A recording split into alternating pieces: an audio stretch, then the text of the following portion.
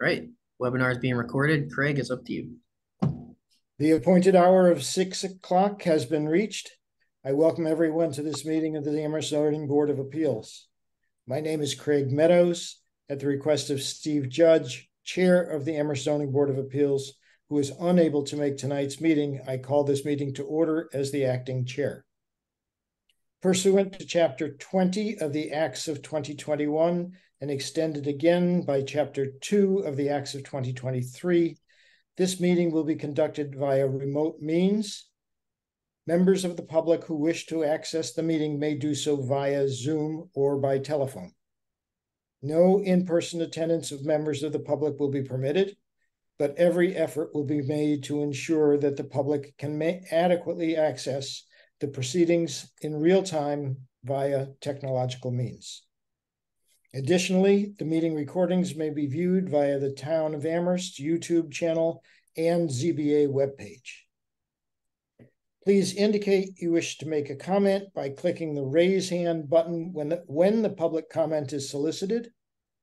If you have joined the Zoom meeting using a telephone, please indicate you wish to make a comment by pressing 9 on your telephone. When called on, please identify yourself by stating your full name and address, and put yourself back into mute when finished speaking. Residents can express their views for up to 3 minutes, or at the discretion of the Zoning Board of Appeals chair. If a speaker does not comply with these guidelines or exceeds their allotted time, their participation will be disconnected from the meeting. In accordance with the provisions of Massachusetts General Law, Chapter 40A and Article 10, special permit granting authority and of the Amherst zoning bylaw, the public meeting has been duly advertised and notice thereof has been posted and mailed to parties at interest. We'll begin with a roll call of the regular members of the ZBA. First, myself, Craig Meadows, here. John Gilbert. Present. Everald Henry. Here. Associate Member David Slovitar. Here. Also in attendance are Rob Wachilla, Planner and ZBA Staff Liaison, Christine Bestra, Planning Director, and any other town staff you will see on the call. At the moment, I don't see any others. The Zoning Board of Appeals is a quasi-judicial body that operates under the authority of Chapter 48 of the General Laws of the Commonwealth of Massachusetts for the purpose of promoting the health, safety, convenience, and general welfare of the inhabitants of the town of Amherst. One of the more specific elements of the Amherst zoning bylaw is Section 10.38. Specific findings from this section must be made for all of our decisions. All hearings and meetings are open to the public and are recorded by town staff. The procedure will be as follows. The petitioner presents the application to the board during the hearing, after which the board will ask questions for clarification and additional information. After the board has completed its questions, the board will seek public input. The public speaks with the permission of the chair. If a member of the public wishes to speak, they should so indicate by using the raise hand function on their screen. The chair, with the assistance of the staff, will call upon people wishing to speak. When you are recognized, present your name and address to the board. For the record, all questions and comments must be addressed to the board. The board will normally hold public hearings where information about the project and input from the public is gathered, followed by public meetings for each. The public meeting portion is when the board deliberates and is generally not an opportunity for public comment. If the board feels it has enough time, information, it will decide the applications tonight. Each petition heard by the board is distinct and evaluated on its own merits, and the board is not ruled by precedent. Statutorily, for a special permit, the board has 90 days from the close of the hearing to file a decision. For a variance, the board has 100 days from the date of the filing to file its decision. No decision is final until the written decision is signed by the sitting board members and is filed with the town clerk's office. Once the decision is filed with the town clerk, there is a 20-day appeal period for an aggrieved party to contest the decision with a relevant judicial body in Superior Court. After the appeal period, the permit must be recorded at the Registry of Deeds to take effect. Tonight's agenda.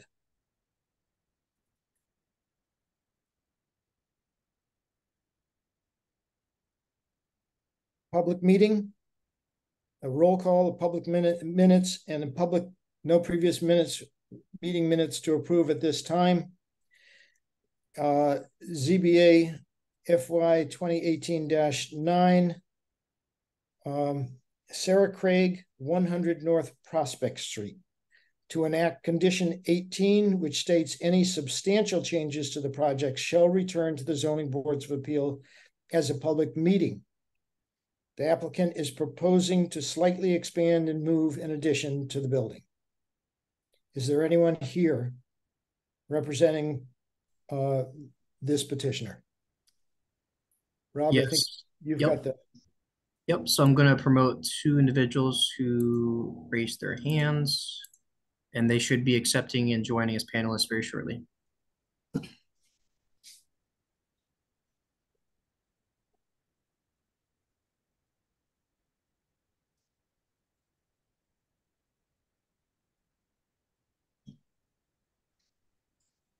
Hello.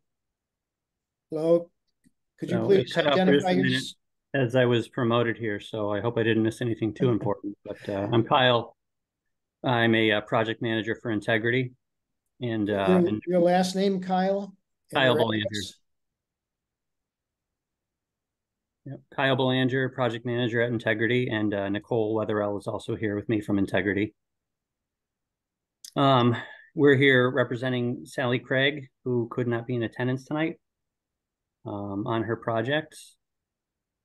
And I guess if now's the appropriate time, I guess I'd like to present the changes to the previous ZBA decision.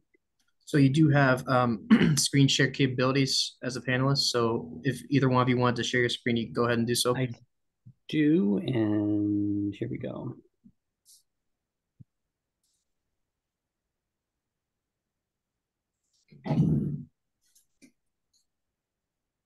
This is where I get to show off my Luddite side of myself and trying to share everything via Zoom. So hopefully it goes smoothly. I have everything here, the plans that we submitted. I also have a summary of changes, but I guess just to kind of give you a quick rundown of what it is that we're talking about. You'll see the actual, in the center of the screen, the addition as proposed, and then you can see the remaining or the existing structure, which was built, completed back in 2019. Also on here, the sections that say living room and no work to second floor. That's all existing. The previous zoning board decision approved the addition actually further up the page, so further north than what's shown here, and the footprint is slightly different. It is a library, but it is also intended to be a bedroom with bathroom and closet for the parents of Sally, who is moving there as an aging in place accommodation for them. They currently live in the addition, and the original intent of this addition, and the intent still, is for the parents. Unfortunately, one of which over the weekend, who was in the most need of it, passed away over the weekend. So we still intend on moving forward for her mother, although her father's not in consideration anymore. So it will be a bedroom for her. The arrangement right now, and the reason why it actually kind of had to move to actually be viable, if you have driven by or have looked at any pictures of the structure, the front of the building essentially is on the top of the page right now. That's where there's a walkway that's tight to the building. It's the side that faces the street. On the right, just off Page is where the driveway comes up to it. And the nature of the building itself is to be as low threshold and zero barrier for entrance as possible. So the ability to actually have vents for mechanical equipment, both for the propane exhaust and intake, as well as ERV exhaust and intake, all of those things sort of found themselves in a design build fashion during construction. On the left side of the structure, the west side of the building, which is where the addition was actually proposed of being. So the installing or building the new addition in that location was going to be cost prohibitive and maybe not even feasible, just based on where all those things had to be. So we did move it further south as shown. The overall size has also changed. There was a little bit of a change between the last zoning board decision and when the building permit went through. The ZBA approved an overall structure of 2,220 square feet. And the addition got a little bit smaller last time, the main addition that was built in 2019. And therefore the new addition got a little bit larger. However, the overall footprint is still 1 square foot less than the original structure that was approved, just based on layout and how it worked for, honestly, it was decisions that were made before I really got involved when Kuhn Riddle presented this to the board. What else? The walls are a little bit taller than what was previously proposed. The structure actually had a shed roof where it attached to the main building, and it was of a different pitch than the main building. What we're proposing now is a gable roof of the same pitch, and as opposed to the last time it was proposed where the ridges were perpendicular to each other, or the eaves are perpendicular to each other, now they're going to be parallel too. So in my opinion, at least, a little bit more cohesive of a roof plan or a roof line.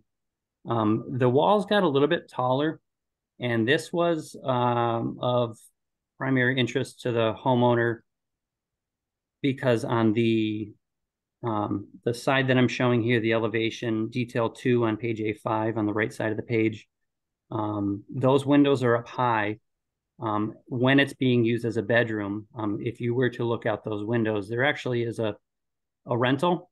I guess it can be a little bit noisy at times, and there's the parking lot for that rental right there as well.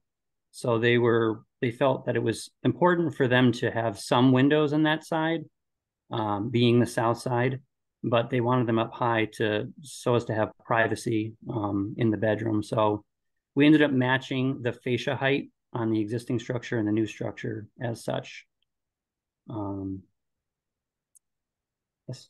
Aside from that, and I'm open to any questions, but aside from that, the finishes are all the same as what was previously proposed. The color matches the building as previously proposed. It's an asphalt shingle roof as previously proposed, and the windows are 4/1 Marvin Elevate, which was what was previously proposed. They were called Marvin Integrity back then, but they're the same window, just a different rebranding of that.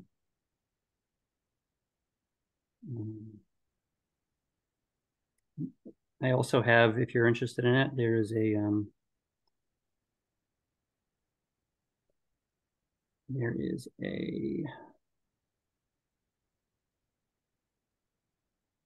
let's find out how to do this. There's also a survey of the property, which shows the proposed structure, which is a dash line. We're well outside of the setbacks. I think it's 10 feet side and back in that zone, and we're 38.5 feet on the back and 25 feet on the side away from the side setback. This was a survey from a couple months ago. So Kyle, what is the most significant change? And the requirement is if it changes, come back here. What is the most significant change? Most significant change is the location, as it's moved more south compared to what was proposed previously. It's still being used the same way. I'd say also the wall height, before the wall height was shown lower to stay below the eave, and now it's the eaves are matching, the fascias match each other. So that's the most significant. Okay, thank you. You're welcome. Kyle, you had mentioned that the footprint of the addition that was built previously, that approved in 2017, Yep. grew slightly, correct? And the addition that you're here to discuss today shrunk to sort of accommodate. So to recap, you had mentioned that the overall square footage of the project with this proposal is 1 square foot less than what was previously approved. That's correct? Yeah, correct. Well, maybe we're not saying the same thing, but I'll make sure that we're clear. The footprint of the structure that was built in 2019, as well as the addition, was approved at 2,220 square feet. Mm-hmm. Now the overall footprint is 2,219.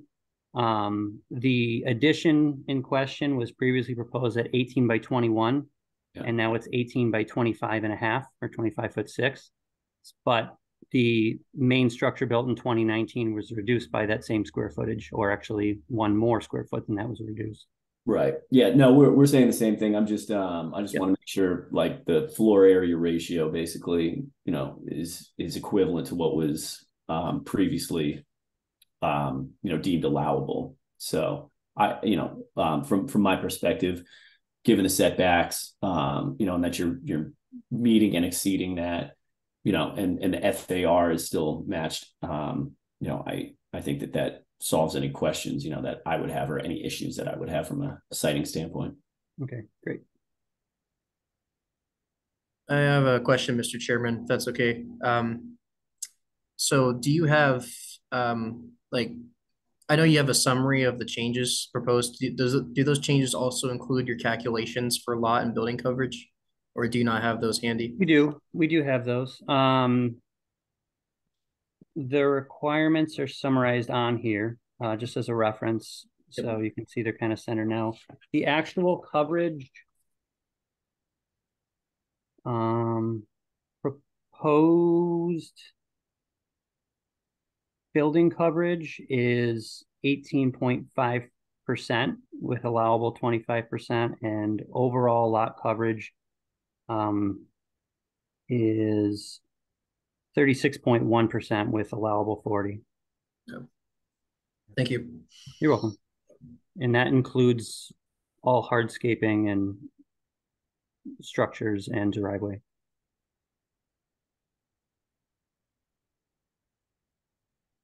Do any other board members have any questions? I don't. All of my questions have been answered, so. Okay. Rob, does this require a vote? Yes, so basically the board has to do a simple majority vote. So that means 3 out of the 4 of you have to vote yes to approve it. And that's all you really have to do. If you decide to approve it as a board, you do your motion, your second, like usual. These guys can go ahead and move forward with their building permit. So. Do I hear a motion from any of the board members? So moved. Second? Second, Okay. or not? Okay. Mr. Gilbert moved the question, and Mr. Slovitar seconded.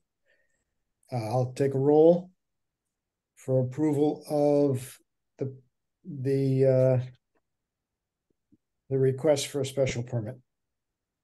The chair votes aye. Mr. Gilbert? Aye. Mr. Henry? Aye. Mr. Slovitar? Aye. So the special permit is granted. Just to clarify, Mr. Chairman, you're not granting them a special permit. You're just approving their modification to their plans. Okay. So just to clarify, so the board just voted to approve that their plans, as presented, the modified plans are acceptable to you. Thank you. Mm-hmm.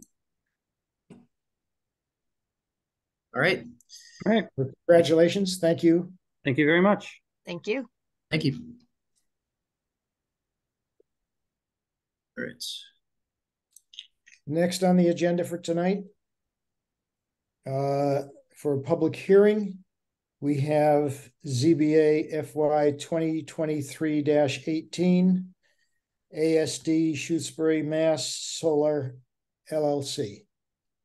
A request for a special permit under section 3.340 of the zoning bylaw to construct a 9.35 megawatt DC, 4.4 megawatt AC ground-mounted solar photovoltaic array spanning 41 acres on a 102-acre site with accompanying battery energy storage system at 3 parcels of land owned by WD Coles, Inc., identified as map 9B, parcels 11 and 12, and map 9D, parcel 27 on Shutesbury Road.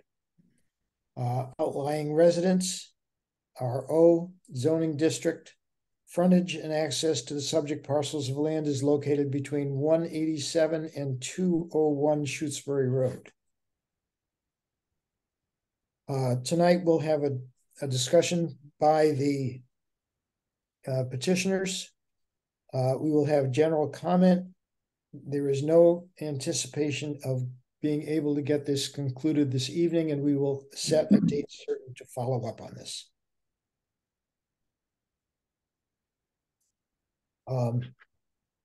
With the public hearing, I'm going to read off a very long list of transmittals that we have.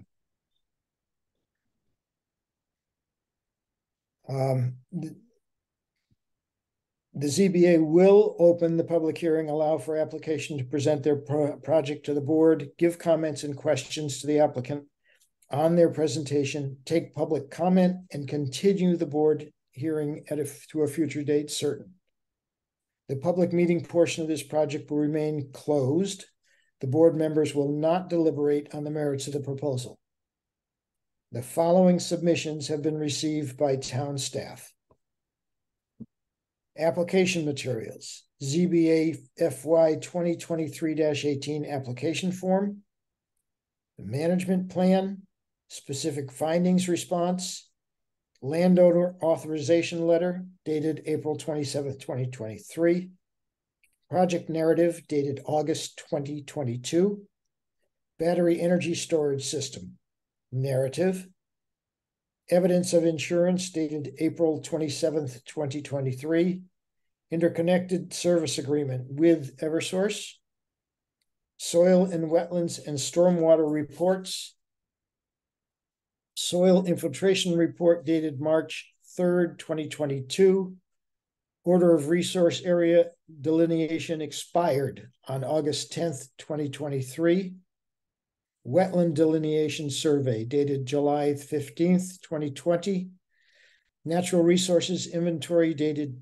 August 29th, 2022, water quality memo dated April 19th, 2023, stormwater management report dated August 2022, stormwater pollution prevention plan dated August 2022, record conditions plan dated March 2nd, 2023.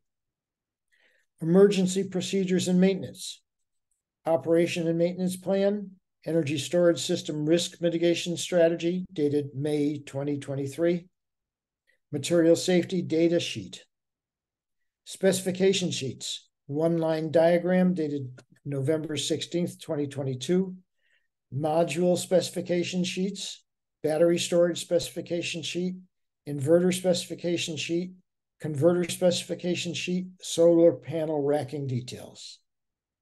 Sound analysis, sound map, sound study dated November 14th, 2022. Decommissioning documents, draft decommissioning document, not the final version. Sound study dated November 14th, 2022. Decommissioning documents, draft decommissioning document, not the final version. decommissioning plan dated April 2023. Mass Historic Commission submission.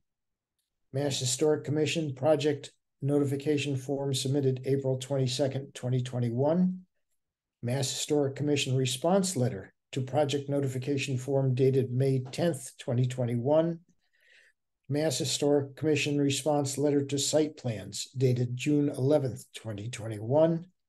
Mass Historic Commission response letter to archaeological report dated August 18th, 2022. And plans and relevant documents. ZBA FY 2023-18 plan set dated August 2022, revised April 19th, 2023, and May 26th, 2023, prepared by Verdantera. Plan revision summary, environmental buffer statement, construction phasing narrative, glare study dated July 2022, excuse me. Line of sight diagram dated April 2023. Lot coverage calculations, proposed signage example, transmittal from town departments. Wetlands administrator submitted August 15th, 2023. Memo from Chris Brestrup, planning director, submitted August 18th, 2023. Fire department submitted August 21st, 2023. Public comments. Phil Rich received August 8th, 2023. Robert Bisucha and Jenny Kalik received August 11th, 2023. That's the list of documents that we have. Obviously, there are some things that are not ready yet. So that coincides with what the meeting will be. When we adjourn tonight, it will be set to a date certain in the future to continue this. Are there any, can we have the presentation by the applicant, and whom is there to present? And could you please state your name and address for the record, please? All right, so I'm promoting a list of people to panelists so they can present. All right.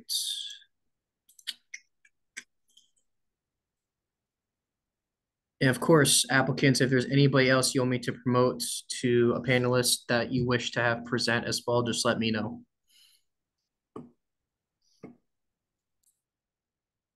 Attorney Reedy, I assume, as usual, you're first to go. You've got it, Mr. Chair. Please do. Let me see if I think Andrew Chabot, I don't know, Rob, if you brought him in as a panelist, but he should be here. Okay, great. He declined my invitation to be a panelist, so he's still an attendee in the audience. Okay. Yep.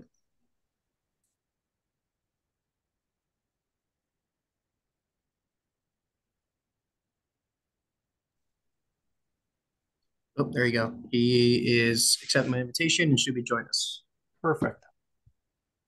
All right. Well, thank you, everyone. For the record, Tom Reedy, an attorney with Bacon Wilson out of Amherst, here on behalf of ASD Shutesbury MA Solar LLC, who we'll refer to as Pure Sky from now on because the other one's a mouthful. Here, seeking a special permit for an energy facility, Mr. Chairman, as you noted, off of Shutesbury Road on land owned by W.D. Coles. With me this evening, we've got a slew of folks. We've got from Pure Sky, Andrew Chabot and Corey McCandless. We expect to have Lawrence Cook probably at the next meeting. And Chair, to your point, we don't expect this to be a one and done. We're here for the process. As you'll hear from Andrew, we've been in this process for quite some time. And we're happy to get into all the details when it's appropriate. And I think tonight, you'll hear a higher overview of the project. And then we're here to listen. We've heard a lot already from abutters, but we've done a lot of design. So I think, we hope you're going to be very pleased with what we're presenting. Also this evening from Verdantera, who was the site designer, Chris Connolly. and he's here. And I think between Andrew and Corey and Chris, they're going to do the majority of the presentation, sharing of the screen and the overview. We're going to try to keep it somewhat brief, 10 minutes or so. There is a lot of material. We fully expect this to likely to have a peer review.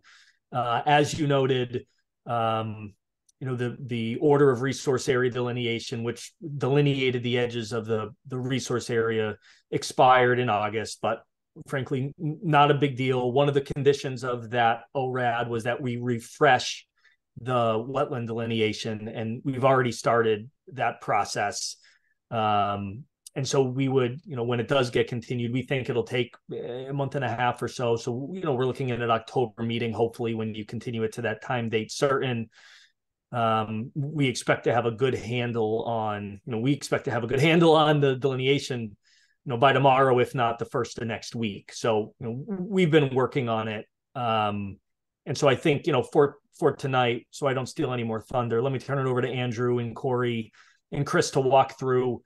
By all means, stop us if you've got questions. If you want to wait for the end for questions, we're going to be taking plenty of notes. So, this won't be the last time we see you for sure. So with that, I'll turn it over.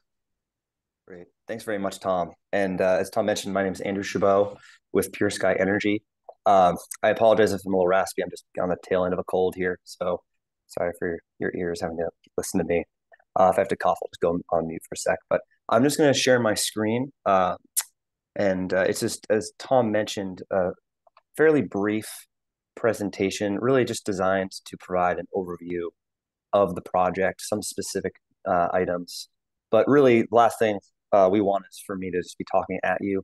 I'd really love to hear your questions so we can try to provide answers and get you those responses. So I'm just going to dive in. So here is our, as Tom mentioned, we're Pure Sky Energy, formerly AMP Energy. We are a company that focuses on developing renewable energy projects in the core areas that we're located in. That is, Massachusetts, New York, Illinois, Minnesota. We look to partner with towns wherever possible for offtake. If they can provide the energy to them, to individuals, housing authorities, sometimes businesses as well. We're actually actively already working in Amherst with the Hickory Ridge project and constructing that solar facility, and we've been working on that for quite some time. Lawrence Cook, as Tom mentioned, is our construction manager on that. Fortunately, he's on a flight tonight, but hopefully he can be able to provide some input at a future time. To go through this, I'll go through this pretty quickly, 10 minutes as I said, but we're strongly supported by WD Coles, the landowner for the project. They have set aside certain properties to pursue renewable energy projects, in addition to setting aside over 5,500 acres of working forests, to turn that off to development in perpetuity. And this is part of their overall vision to be environmental stewards, and we're here to support them doing that. And the Shutesbury Road project that we're going to speak to tonight is one of those such projects. As Tom also alluded to, we have been working on this project for quite some time. Back in August of 2020 is when we originally got the ORAD that was mentioned. And from there into 2021, we met with various town individuals and authorities. I'm not going to go through every one of these. We hosted a few Zoom meetings with abutters, a site walk with abutters, and the Director of Conservation Development, along with WD Coles, to show the property, answer any feedback and questions that came up. We then went to the Conservation Commission, the CONCOM, to speak to the project. At that time, we were looking to do a little bit of clearing in the wetland buffer zone for shade purposes, so it wouldn't shade the panels. Upon working with the CONCOM and getting their feedback, we then revised the design and reduced the project size by about 10% from the original proposal. Part of that also, that progress with the CONCOM, was there was additional work that they wanted to see. That was a soil infiltration report. That would have unfortunately taken too much time for us to complete while still staying within the allowable time that we had with the CONCOM. So we withdrew that application to do that work. We did pursue that work, did additional site walks with CONCOM administrator to look at any additional potential isolated wetlands on the site. Had a pre-application meeting with the town, and pursued other studies such as a water quality study. Then submitted our ZBA application in August of last year. And in working with the planning department over this, since then, we pursued other work that would make this a more robust application, such as listed here, such as slope analysis, glare study as two examples. In June, that's our application was deemed complete, and that brings us here today. I'm going to go through this very briefly, but the reason why we're pursuing renewable energy projects is many people might not be aware that over half of the energy we get from the electric grid in New England is from fossil fuels, it's natural gas. And in Massachusetts alone, it's close to 80%. The state has a goal of trying to reach 40% renewable energy by the year 2030. Currently, we're at 12%. So our mission is to try to help the state meet those goals by pursuing renewable energy projects to help get us there. And this project would be able to provide clean energy onto the grid to help us move towards that end goal. The environmental benefits that a project like this would be able to provide is kind of a snapshot listed here. The energy equivalent, it would be powering about 1,500 Massachusetts homes, the equivalent of about taking 900 cars off the road. And using EPA calculators compared to the sequestration potential for this system over the expected lifetime of 35 to 40 years, it's about the equivalent of over 5,000 acres of forest sequestering carbon. When you consider the fossil fuel emissions that aren't going into the atmosphere from natural gas power plants. I think that's an important point just to make. What we're seeking to do under the array is also to establish a pollinator meadow of native vegetation. This is something that's also promoted by the UMass Amherst Clean Energy Extension through their PV certification pollinator program. This is kind of a win-win for everybody. It provides additional grassland habitat for certain species that direly need that, such as bees, grassland birds. It's more cost-effective for us because we result in less mowing, and frankly, just looks a whole lot better. What we hope this project will be able to provide in terms of more direct benefits, though, to the town would be, if it were approved and granted, ability to move forward, would be long-term tax revenue to the town over 35 to 40 years. It would be in existence, providing that clean energy opportunity, export onto the local grid, in addition to creating, the additional habitat that is sorely needed in Massachusetts. We've also moved forward with, doing some initial collaboration with local researchers who want to study the long-term effects of solar in certain habitats and particular soil carbon. That's something we've already provided a letter of support for them for their submission. So we hope that is granted, that we can move forward with providing more data, more research for the future to make systems even better. We're happy to talk more about the project. That's kind of a brief overview. I'm going to turn it over to Corey now for a few minutes for us to go through the overview of the project itself, some of what you've already received in the materials, and then we can turn to any specific details from there. So, Corey, I'll just continue navigating here. Just let me know if you want me to go to the next slide. Yeah, thank you so much, Andrew. Can everybody hear me okay? Thumbs up if you can. I was having some technical issues earlier. I hear you. Okay, great. Well, thank you again so much for having us tonight. We're really excited to be here. We've got a great project and we're excited to work with you guys moving forward on this. So what is Shutesbury Road Solar Project? So it is it's located on Shutesbury Road in the jurisdiction of Amherst, Massachusetts. It is a pretty large site at over 102 acres. We are proposing a project footprint of a little over 41 acres. A lot of that will require tree clearing. We are staying outside of the wetland resource areas as well as the buffers. We do understand that our ORAD has expired, but we are taking steps to take another look at those wetlands. And so far, we haven't seen any changes to what we previously had delineated. So I'm not saying that nothing about this will change, but I will say that This site plan is it's a great site plan. We've worked very hard and very long on it.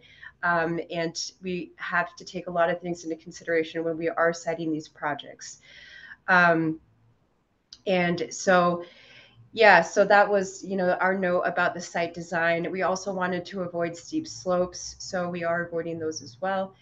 And yeah, it's 4.4 megawatt AC system, and per Massachusetts law, we do need to include battery and energy storage, which we do have on this equipment pad. So Andrew, I don't know if you can zoom in, but you will see.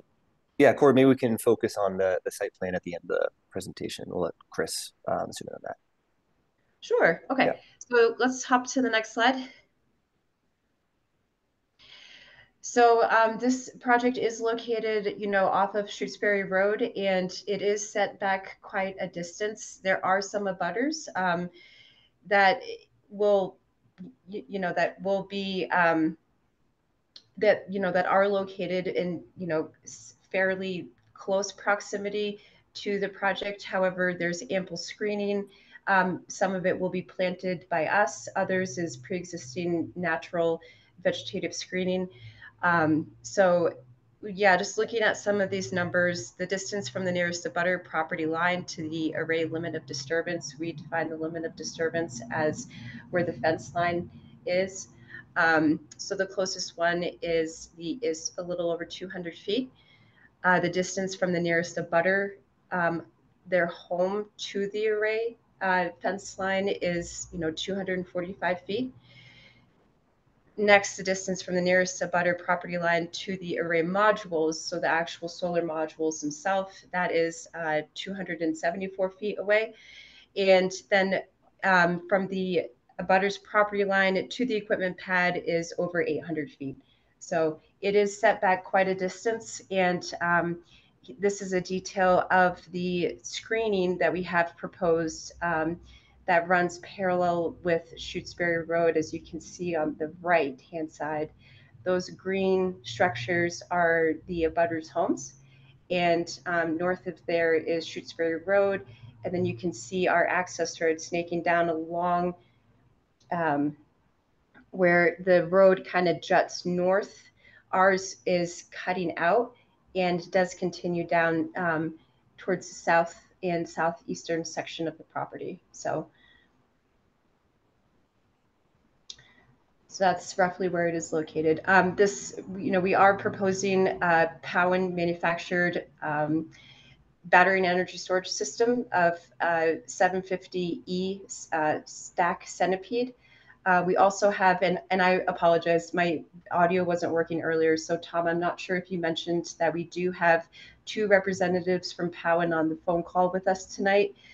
I'm not sure if we can make them panelists so they can speak and just introduce themselves. But they're really here tonight to, answer any basic questions about equipment and also explain how this particular technology works. Yeah. Do you have their names, just so I can look for them? Yeah, so we have, let's see, Martin Bykowski and then Joshua Prieb. And perhaps we can do that in the Q&A section to make sure we get through the presentation first.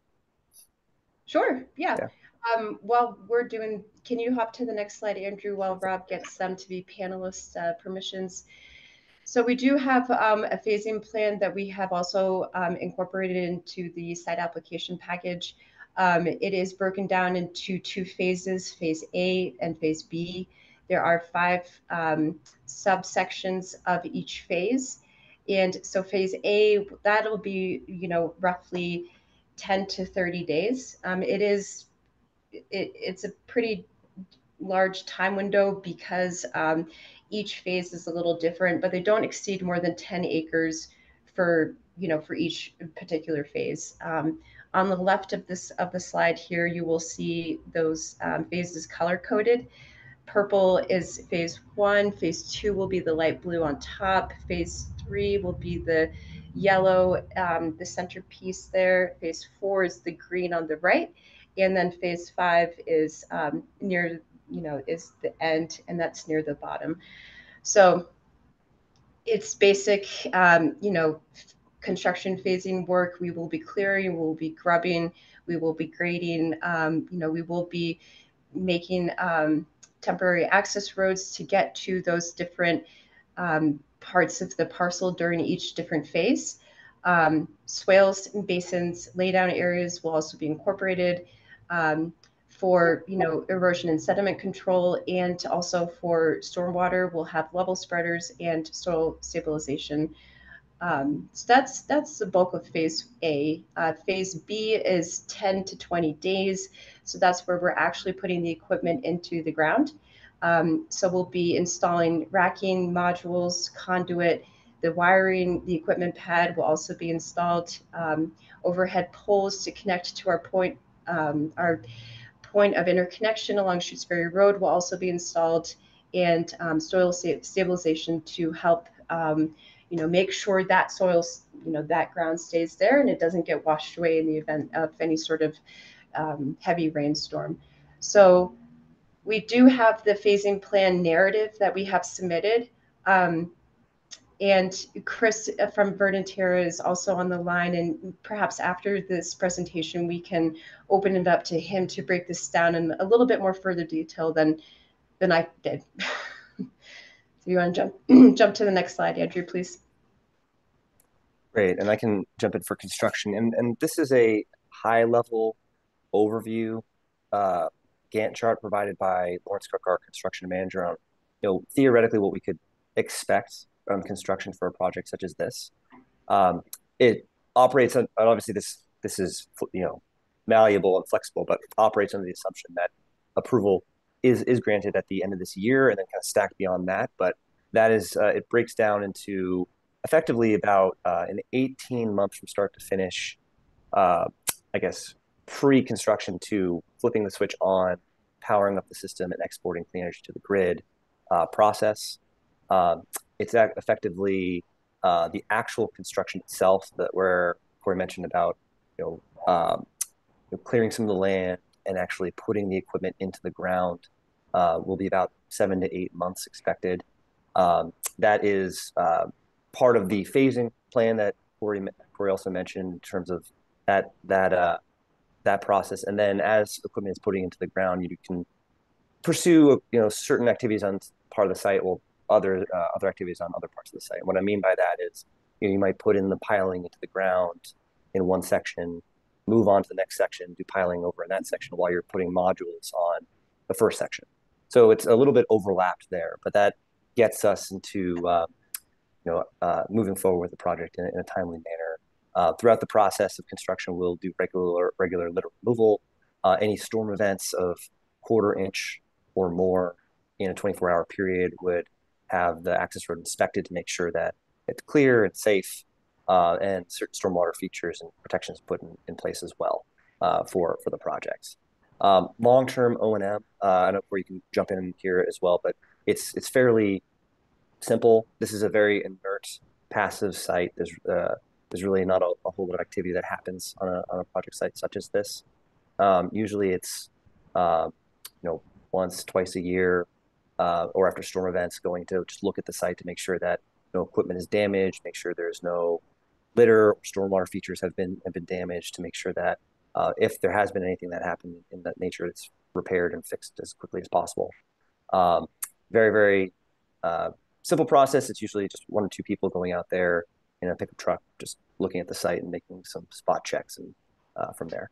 I think with that, it's probably enough of us talking at you. For the question section, I'd love to stop there and circle back to anything we touched on whatsoever to expand on. And we can, as Corey mentioned, we can turn it over to some select members of our expanded team here to address things that are maybe a little technical. And but let me stop there. Thank you for your presentation. I will begin with a few questions that I have, and then the rest of the board members will, I'm sure, have a number of other questions. a remark. I know it is a probability that we're going to need some additional help on this. I think that we're probably going to want to have a solar PV and BESS specialist as a consultant for us, and also someone as an environmental or groundwater consultant for us. Rob, you'll note that. Another factor that I'm a little concerned with is you may have noticed the roads in Amherst are not always in the best condition.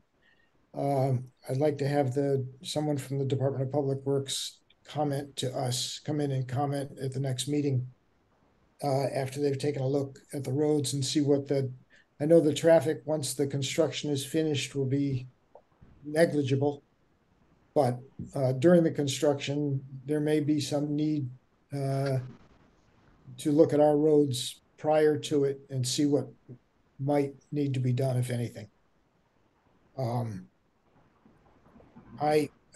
Another comment, which I'm sure Attorney Reedy may have mentioned to you, I'm aware, we're aware of the requirement for pollinators, and you are doing a good job on the area covered. However, you've got arborvitae indicated as their barrier, and they are not pollinators. So I think you're going to need to take another look at the pollinators and wonder what you might have considered other than the arborvitae. Mr. Meadows, can I ask a quick question about that? Sure.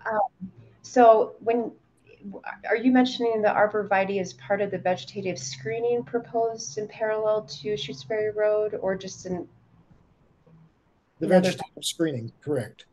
That is indicating that you're going to be planting them. Yeah. Gotcha. Okay. Right. Or just consider holly because of its pollinator qualities. I took the words out of your mouth, Mr. Chair. You certainly did. I'm writing it down. I'm writing it down. And lastly, the fire department has made some comments regarding your choice of the BESS system. And I think that there should be some time to address that and also discuss it directly with the fire department. Perfect. Yes. Those are my comments so far. Any of the other board members want to? Mr. Slobotar. I just one quick clarification of something you said. I think it was on the last slide during operation and maintenance. You mentioned that inspections of the site will take place with a truck with 2 people driving onto the property and looking around. Are those inspections, will they be made as part of an automatic, part of a rigid schedule, or will they be as needed or discretionary? That's a good question. At minimum, there would be a set schedule every year where they go out there to observe the site, and then in certain events, like a storm event, for example, there would be a special case where they would go out to review as well. So it would be kind of a dual approach when they go out there. Storm event, I certainly understand, but you just a moment ago said annual. Does that imply that the truck with the 2 people in it will go out once a year? At minimum, just to do simple O&M checks of the facility. As you mentioned, yeah, if there was an event that causes concern to go out to just look at the site earlier, they would want to make sure everything, the stormwater features was okay. Right. But, yeah. But if there's no identifiable event, like a severe windstorm, or I don't really care, a severe weather event, if there is no significant event in a 4-month period, does that mean that at no point during that 4-month period, any representative of the company that's operating this would be there? That it could be 4 or 6 months and no one would set foot on the site? That is feasible, yes. Okay. I will say that one of the aspects of this site that well, facilities like this is they heavily implement remote monitoring capabilities, so that there is a way to monitor the site remotely for just generally day to day. But because these facilities are so passive in nature, they really kind of run generally like clockwork, and there's not a need for someone to be out there usually. Right. Is the monitoring visual with cameras, or is it sensors? It can be typically sensors. In some situations, there can be cameras that are added for security or safety. Okay, so if something would develop that's unforeseen, such as deer getting hung up in the fencing or something like that, is it possible that an unforeseen condition would develop and it could be months before you discovered that there is a migratory route, or that there are deer getting hung up in the fences and there are 6 of them by the time someone shows up? Or would your monitors detect that kind of thing? I'm not thinking of it becoming a popular place to dump bodies by the mob, but I'm just, it just strikes me. It's just a comment. I'm new to this kind of development other than having driven by them, but anything that is just not observed by human eyes, connected to a human brain for 6 months, all sorts of things can happen. And it would seem that if you have other operations in the area, or you have representatives who are in the area, it's not necessarily a terrible burden for somebody to drive by on a more frequent, regular schedule and go in and confirm that absolutely nothing's happening. You could probably do that in 10 minutes. It's a very good thought. And while for pure, I guess when I think O&M, I think, equipment, but for the actual site, our landowner partner, WD Coles, is based in Amherst. And our partner there, the head of their forestry team, is active in the field all the time. I don't think I want to commit him to going out every week to look at the site, but I think that he certainly would be on the site in the general area, and if there was a concern, could pop in. That said, there is an equipment on a camera on the equipment pad, but to my knowledge, I'm not personally familiar with situations like that where deer try to jump over and then are not able to, and get stuck on the fence. Usually the fence is, and I think Chris can correct me on this, I'm off, but the fence top has a metal bar instead of prongs. And so they would just sort of, if they tried jumping on, they would kind of roll off. And the fence is quite tall. I actually read that part of the description, and I think it was 8 feet or 7 or 8 feet. 7, yes. 7 feet. And it specifically said there's no barbed wire or pointed anything on the top. And there's a 12-inch space at the bottom to let small wildlife get through. Correct. So, clearly there's attention being paid to that. Okay. Thank you very much. Thank you. Rob? Thank you, Mr. Chairman. So I do have a question regarding, I know you're growing a natural pollinator meadow, but I had questions regarding your landscaping and snow removal schedules. So you did submit materials in your management, well, not materials, but you did mention your management plan that you were going to do those 2 features as needed. Do you have like a set schedule for when you anticipate having folks come by to trim or to do any sort of snow removal? And if so, do you have any local contractors in mind? And if so, do you have name and contact info? And would you be able to provide that information maybe at the next public hearing? So that's a good question. I can take those. So we would anticipate for the pollinator meadow itself, because the intent of that that feature is to just let it sort of do its thing. Mhm. We would really only need and want to get out there to do any trimming if the situation arose where any of that vegetation was starting to shade any of the panels in a significant proportion. Because of the seed mix we select, it's usually vegetation that doesn't grow as high to do that. But with invasive species, which is possible, that is something we would then go and spot remove those, and then maintain it. So typically that's only once a year, but and that would be most likely in outside of nesting periods. So it's probably like before April. We would get out there to kind of do some of that work, just to not interfere with any sort of nesting habitat for birds or other wildlife, but also to balance the kind of any overwintering qualities that vegetation might have. And then to your second question, we at this stage we haven't selected any vendors to do that yet. We typically want to get a little further in the process before seeking to lock anybody down, just to make sure that we're not wasting their time if and make sure it's a real project. But I think our intent would be, and I won't speak for Lawrence, but I think that our intent would be to use anybody local as to whatever extent we can. It's kind of our bread and butter. Thank you. Are there any other board members with questions?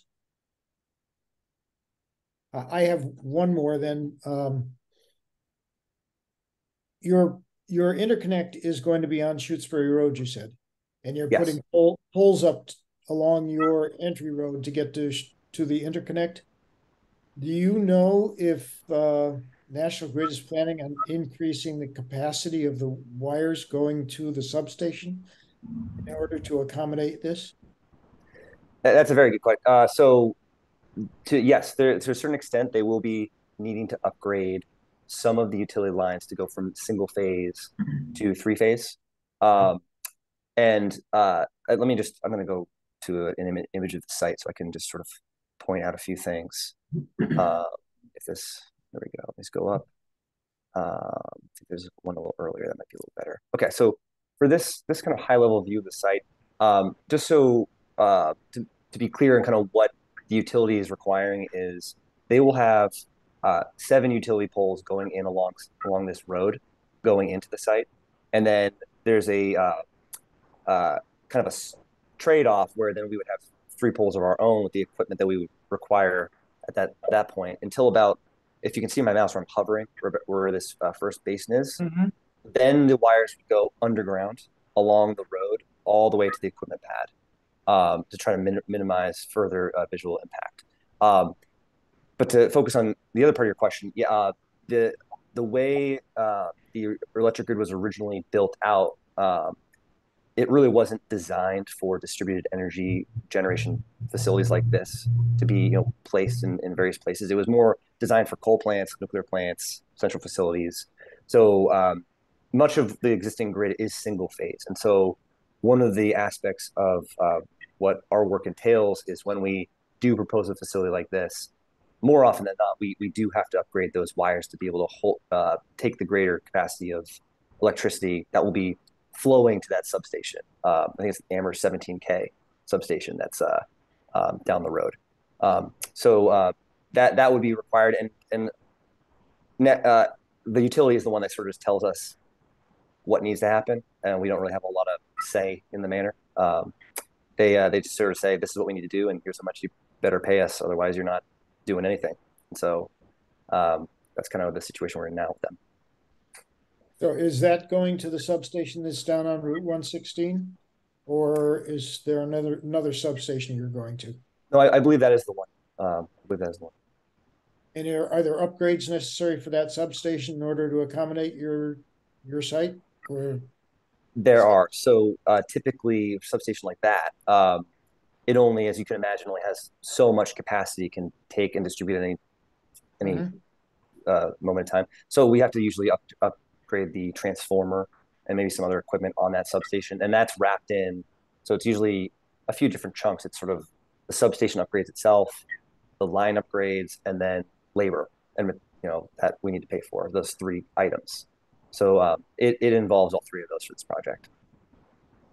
So will you have transformers on your site also, or on Shutesbury Road, or are they not until you get to the substation? Really not until you get to the substation for the ones we're talking about. On our facility, on the equipment pad, we do have planned for the energy storage system that's required to the state incentive program, the inverter, and then some other power electronics there that then will go into the poles and then go into the grid. But usually the energy that's being generated by the facility is adequate for the 3-phase lines to carry that to the substation. Then the substation will typically step that up if it's going further, or sometimes step it down for distributed use. Thank you. Thank you.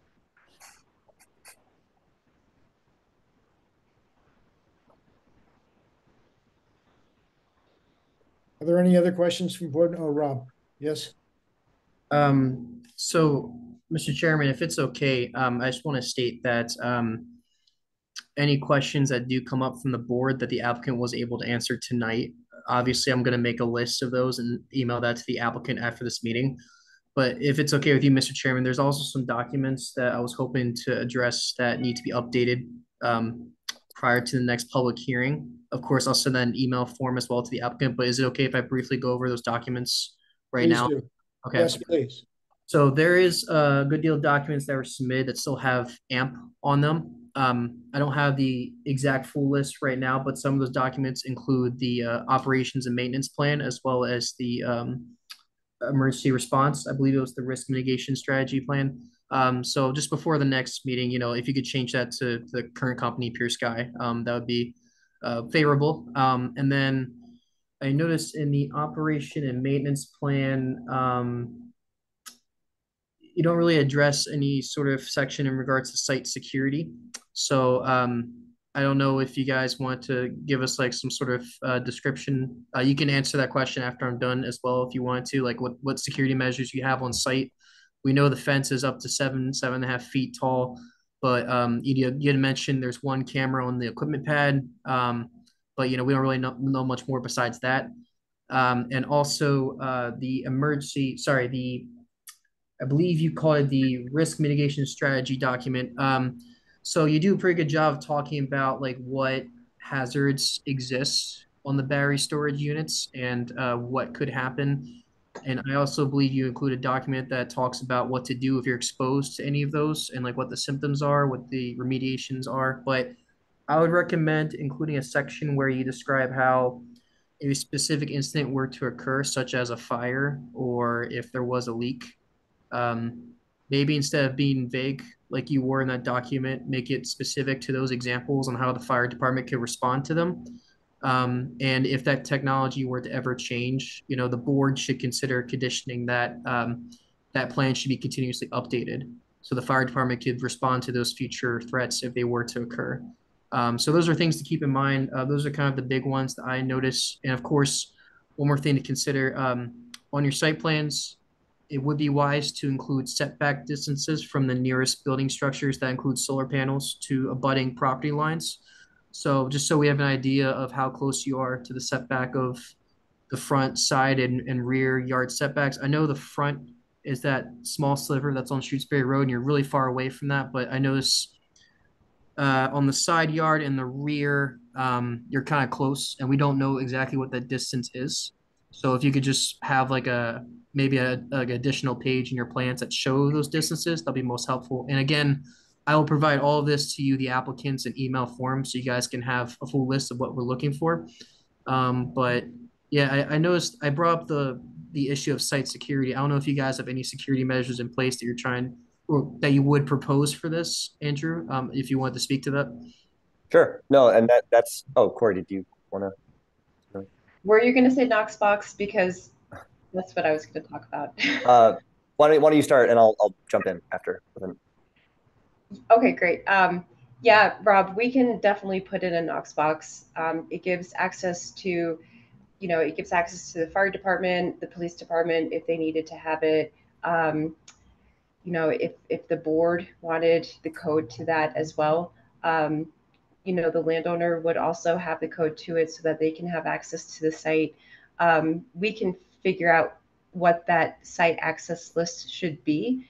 Otherwise, Knoxbox seems to be a really well solution for this, and it's, you know, it's pretty standard and acceptable across the Commonwealth and different municipalities. So, is that what you were looking for? Were you looking for something a little bit more robust, or?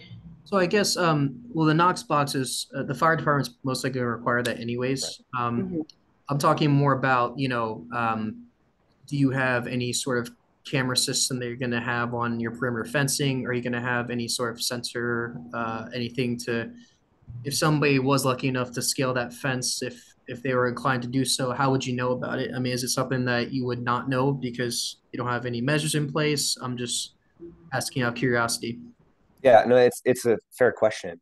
So I guess the short and honest answer is, you know, if anybody walks up to this facility, I mean, with the wire cutters, bolt cutters, it's hard for us to prevent that person who's determined with that to access that facility.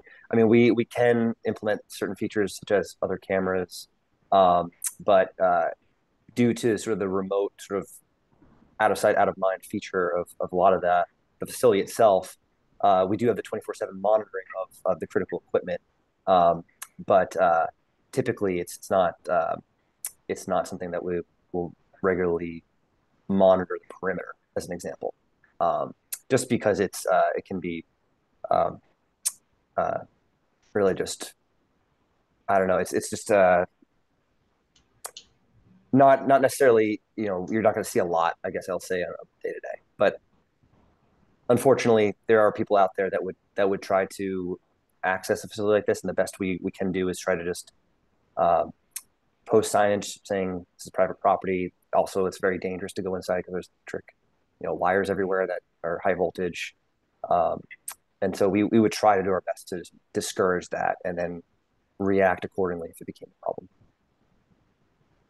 They would, yeah, I mean, they would have to try really hard to hurt themselves, though. I mean, there are wires, but they are managed. They are tucked away.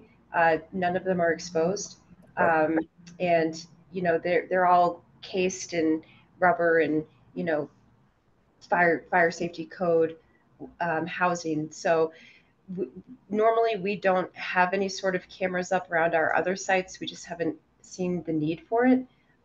If that is something that the board would require or ask of us, we can entertain that. But from our point of view, we're not really that concerned about safety. It's private property. It's posted.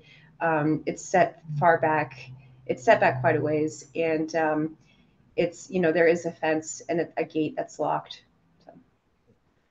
I think. Oh yeah, please go ahead. I was simply going to say that I think that we just had a BESS system come up in front of us a little while ago, and it was very much enclosed and had a considerable number of cameras associated with it. This is the Blue Wave standalone storage project in town? Yeah, that's correct. Understood. Yeah, and I think that it's, to Corey's point too, I mean, it's certainly something we're happy to look into deeper. I think that with that site in particular, with Blue Wave, it was a few acres.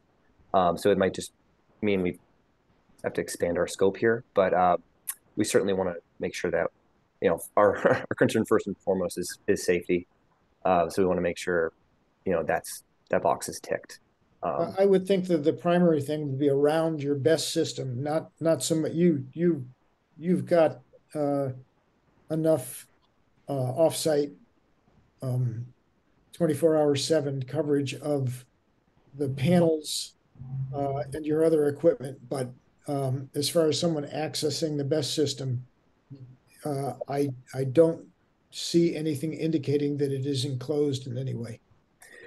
And we do have a camera on that equipment pad focusing on that. I think it would be probably minimal effort to add more than one. We could certainly do that. That's a good suggestion. And then if I might just to clarify, Rob, if I could. So changing the name AMP to Pure Sky. Is that, to be clear, do you want that across all documentation? Because we've been provided some reports from third parties that we can certainly do easily on our side, but are you requesting for all of those to be updated with the updated name as well? So these are documents that are important to that are tied to the special permit. I see. So say your management plan, that's one where the name should be changed. Your operation and maintenance plan, that's one that should be changed. The emergency risk mitigation strategy, that should be changed as well. I mean, just because those documents are crucial to operate in the site under the accordance of the special permit. So if, for example, you weren't operating in regards to the management plan, that document would have to be updated in the future. So I'm going to give you a list of the documents that need to be updated, and those are a few that are included. These are documents that are essential to operating the site in accordance with what was agreed upon with the board. And that's kind of a way to hold you guys accountable for operating under the purview of the special permit. So it's important to update the name on those just so it's current. So for example, if you ever need something changed in your emergency response plan, you would have to come back before the board, most likely if they condition that, to discuss it with them. So that's why I'm stressing the importance of doing that in those documents, just because, they're going to be continuously updated most likely if anything were to change to the project after the permit was granted, if it was granted. That's helpful. I understand now. Thanks, Rob. Yep, no problem.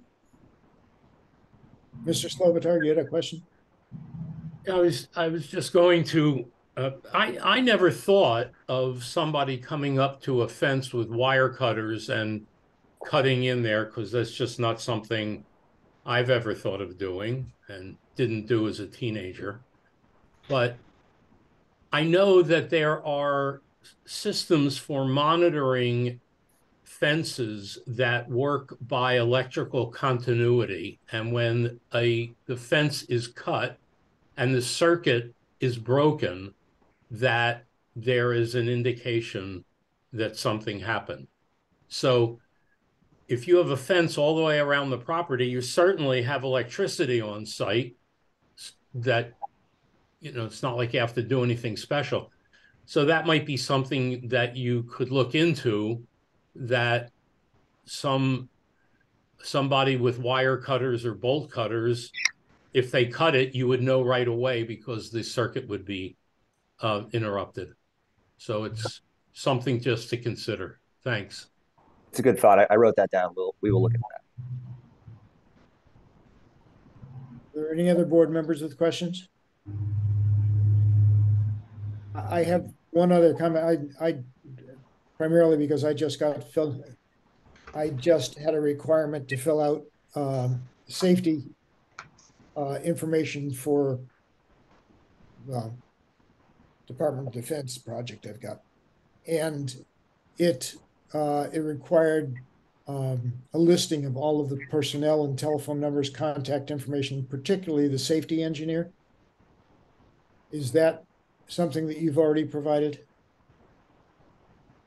For I think that we have provided a list of contacts, but for this project in particular, it has not yet gone out to bid, because we're hoping for a permit to do so, and then we would seek to procure somebody to build the project, someone to maintain it longer term. But as it's kind of relatively in the early stages here, we don't have something like that locked down. That said, we do have vendors we do typically work with on other projects that most likely would be selected for this, for various features such as the remote monitoring aspect. So we could certainly provide that for what we've used for other projects, if that's helpful. If you could do that, please. Yeah. Sure.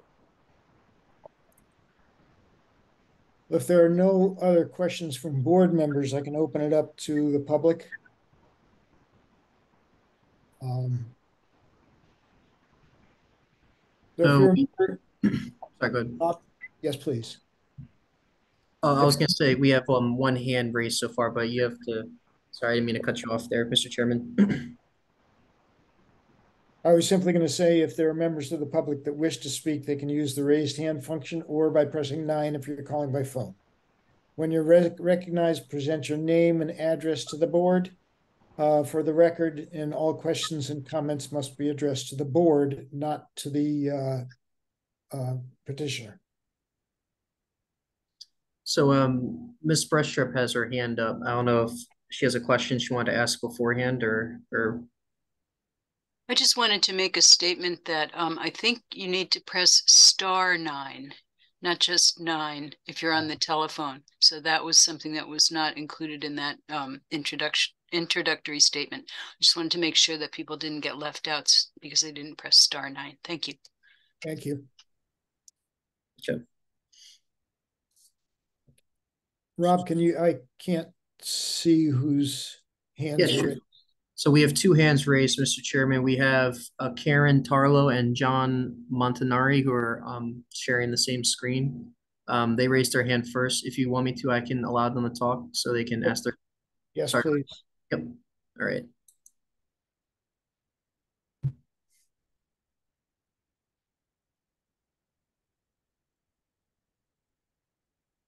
I'm sorry, we did not intend to raise our hand. Oh, okay. Thank you.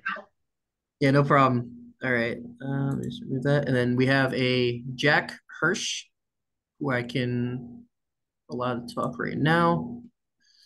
Mr. Hirsch. Hello. I'm Jack Hirsch. I live on Flat Hills Road in Amherst.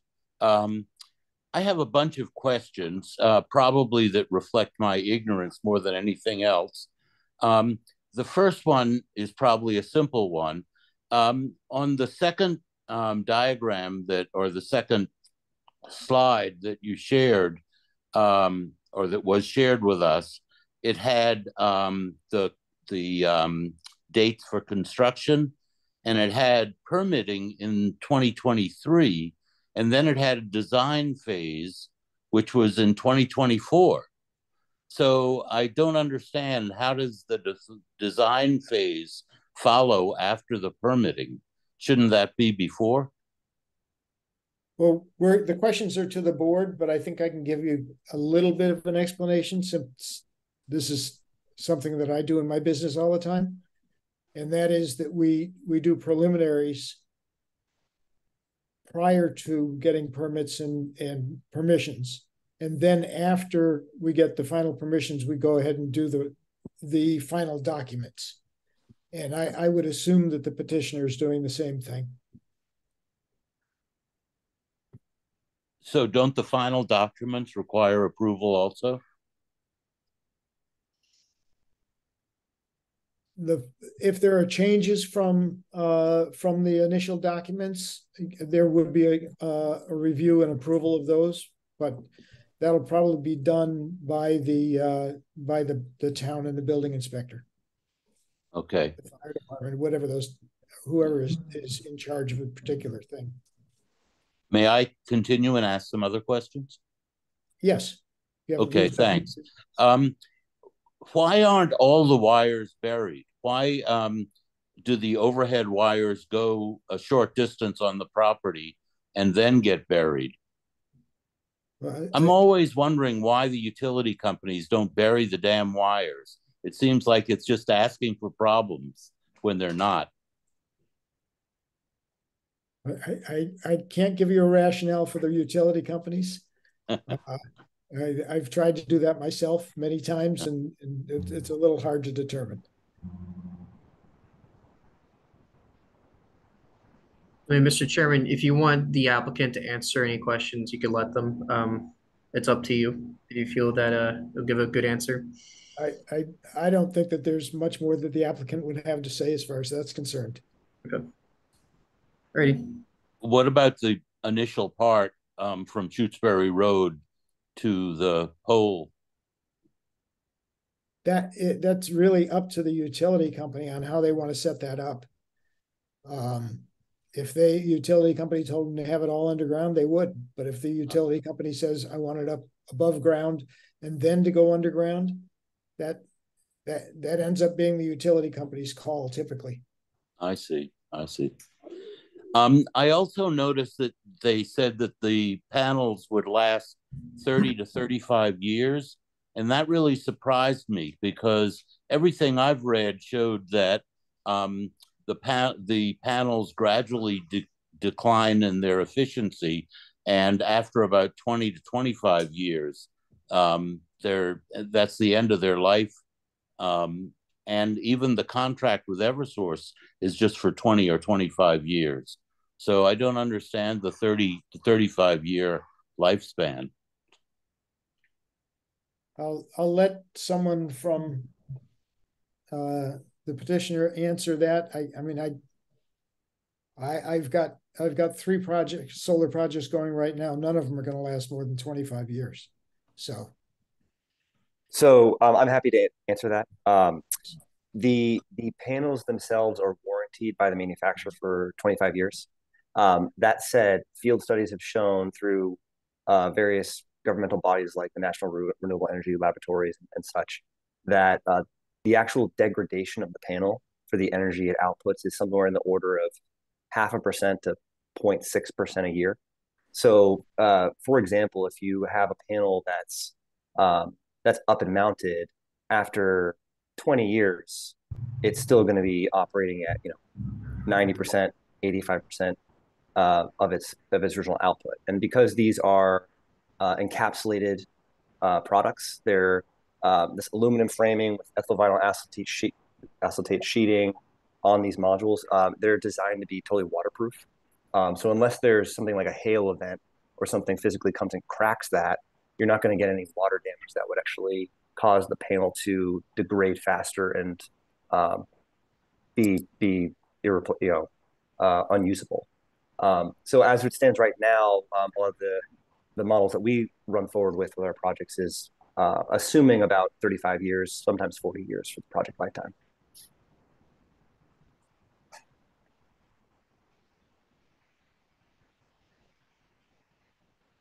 That's interesting. The panels start off at what, about 18% efficiency?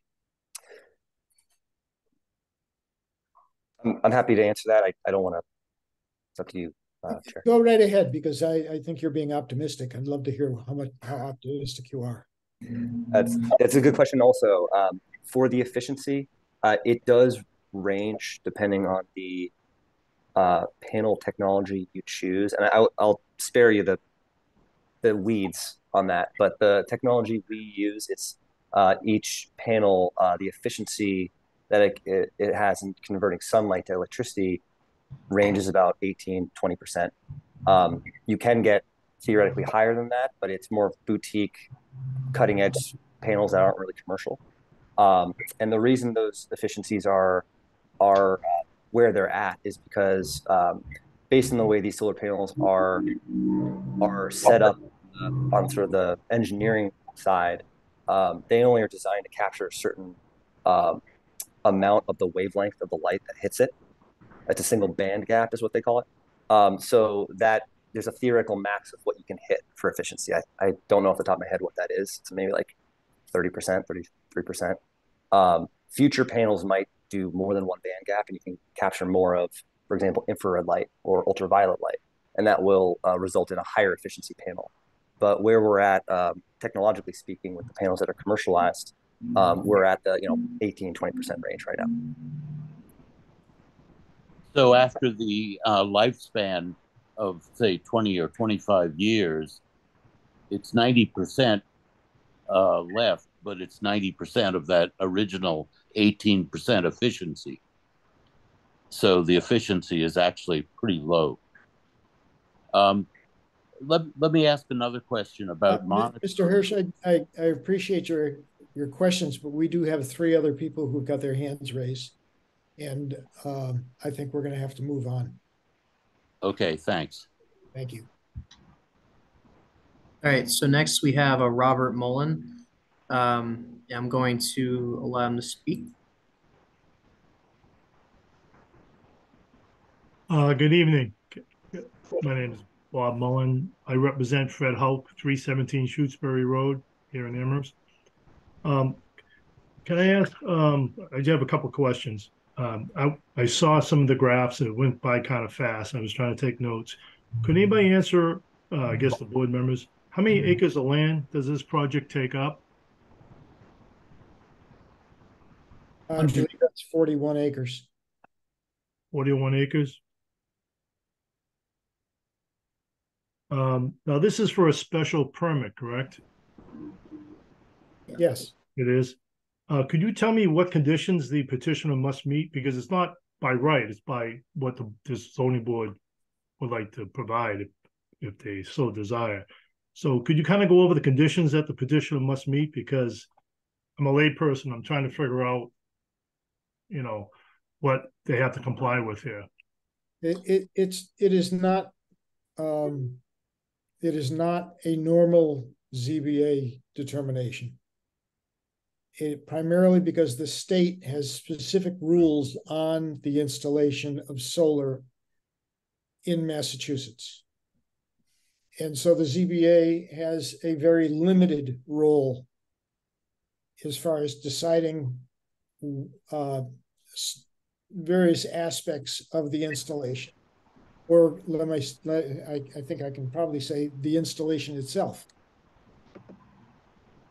So while you could say it's not by right, if you take a look at the rules that Massachusetts has promulgated, it basically is by right. And could you tell me where I find those rules? Rob, if you got. So there's some, sorry, go ahead, Craig. Chris. If you give me a citation.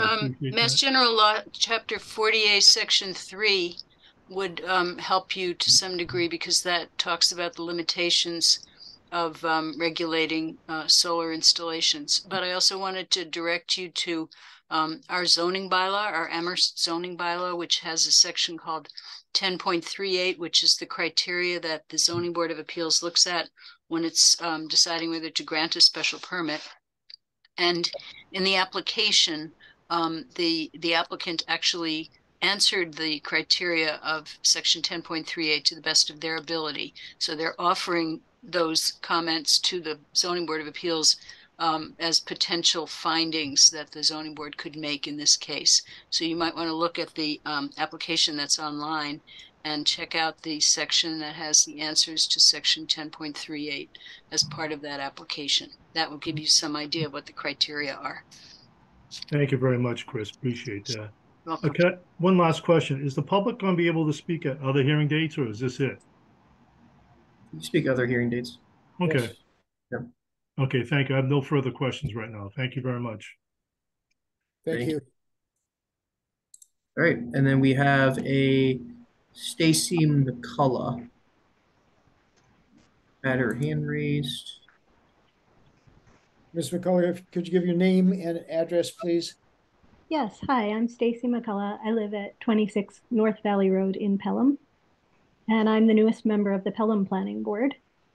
And I am here at the request of the chair, who could not make it, to express that the Pelham Planning Board is strongly disinclined to support cutting down forests in order to install solar, because while we are strong solar proponents, we believe that there's better places than cutting down our valuable forests for that.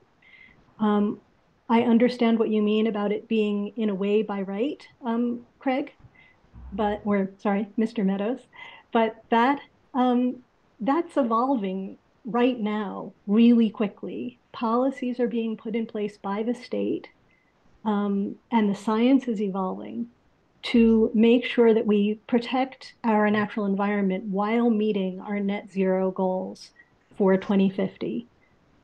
The Department of Energy Resources report that just came out recently said that to meet those carbon neutral goals by 2050, which is ambitious, we certainly do need a lot more solar. We need about 27 to 34 gigawatts of solar in the state, which is a lot more than we have now. What that report did is they looked across Massachusetts and said, where do we have highly suitable places for that to go? If we only put it in highly suitable places, would we possibly be able to get enough? And the answer was a resounding yes. We have more than 2 times the perfect places with 0 demerits on the suitability, whether it's the electrical infrastructure, biodiversity, carbon sequestration. We have another 4 times the amount needed, with only minor demerits still considered highly suitable places to put solar. So altogether, we have more than 6 times the highly suitable places we need to put solar without cutting down 41 acres of forest. So this science is evolving, the policy is evolving at the state level, and we on the Pelham Planning Board would really encourage you on the Amherst Zoning Board to make sure that you are consulting with the folks who are behind those evolving decisions, and that you're taking them into account, and that you're taking all the responsibility you possibly can to shape a project like this more fundamentally than just the details. All respect to the petitioner, I think the plan you have, if it weren't for cutting down forest, I wouldn't have a problem with it. But the cutting down of the forest is something that Pelham Planning Board is really working to mitigate. Thanks very much. Thank you. Thank you. Mr. Meadows, may I ask a question? Absolutely. So for the petitioners, just to piggyback on what Mr. McCullough was saying about cutting down the trees, were there any of the sites considered for this, or was this it? So a very good question. The reason this site in particular was selected is for the simple fact that the electric grid as it stands today is completely oversaturated. It was built in such a manner that distributed generation wasn't foreseen when it was constructed initially. So the way we go about site selection is we'll look at substations and distances from substations to see, to try to determine what property is actually available to site a solar facility. But even so, even in that situation, oftentimes, even if it is a reasonable distance away, the grid is fully saturated. So to put a solar facility there, it would require sometimes not even upgrade the substation, but totally reconstructing the substation and be cost prohibitive. That report that was referenced actually didn't take into account the current state of the grid or any economics for interconnecting into the grid, which is unfortunate because I feel like it can give a false view of the potential that we have in the state. But as it stands currently today, we're very limited to the sites we can select. So this particular property was selected because of its proximity to the substation on electrical lines that weren't already totally saturated, that was available for us to lease. So thank you. All right, so we have Michael Lipinski, Mr. Chair. I can give him speaking permissions. Yes, please. Hi, my name is Michael Lipinski. I live at 167 Shutesbury Road, which is about as close as you can get to this project. So obviously I have some concerns. I'd like to comment on a few things that were said already this evening. One is this issue with the interconnection. It's kind of implied here that this is a good choice because we've got a transformer down the road, which is easy to connect to. In reality, it's going to cost them a couple of $1 million to run from Shutesbury Road to that particular station. And the reason why is because it's single phase wiring all the way up to the Wagner Wood operation. All of that wiring is going to have to be changed over to 3-phase wiring. That is not a cheap thing to do. It's very expensive, and it gives you a sense of how much money this company is willing to pour into this project. So keep that in mind. Another thing to keep in mind is this idea of forest and how much solar benefit you're going to get from it. One thing you haven't heard tonight is that there are 41 acres of forest that are planned to be cleared. But what you haven't heard is the fact that they plan to cover that cleared area with only 10 acres of solar panels. So what you have there is a 4-to-1 ratio of destroyed forest to solar panels. You've already heard someone comment on the efficiency of the solar panels. So this is the type of trade you're making on this particular site. It's a 4-to-1 ratio of destroyed forest to surface area of solar panels. Those same solar panels, if they were placed on rooftops or on parking lots, would also cover 10 acres, but they would be destroying no forest. So it's something to keep in mind as far as the scale of this site and the trade-offs that are being made in the interest of this project going through. A correction I'd like to make is at the beginning, it was implied by the lawyer that there was a lot of input from the neighbors. They cited 2 Zoom meetings and a meeting where the neighbors walked through the forest. I think it's important to know that very few people turned out for the Zoom meetings. I'm not sure if anyone did. And the people who showed up for the walk through the woods, which was done 2 years ago, there were a handful of abutters. There were a number of Coles people and David Zomack. That was the last time there was any involvement by abutters, and that was about 2 years ago. So there's this implication that somehow abutters have had a strong voice in determining what's happening with this project. There's nothing could be farther from the truth. And the other truth is that this company has avoided on purpose letting the general public know what's going on. They've held no general public meetings. Very few people in town know about it because they've kept quiet about it. There are people in the town offices that know about it, the abutters know about it, but very few other people have. I've contacted them to say, how about holding a public meeting where the community can actually learn about this and make comments? They're not interested. Staff members have contacted them, asking them if they'd be willing to do that. And they said, no, we're not interested. So you can see the tactic that's being used here. Keep it underground as much as possible. Yes, they have to conduct these formal meetings where people can talk in a very structured way.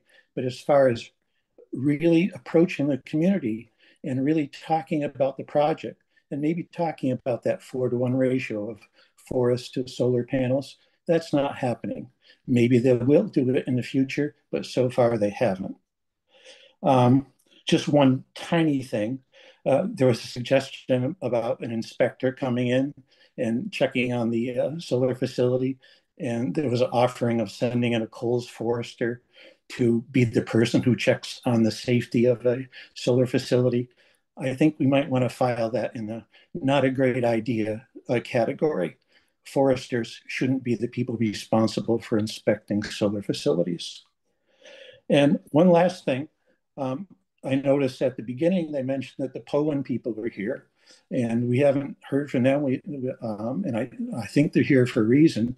I'm hoping that the reason why they're here is to talk about the recent fires in Warwick, New York in June that involved the Poland centipede systems that are the same ones that PureSky is proposing to use both at Hickory Ridge and at Shutesbury Road.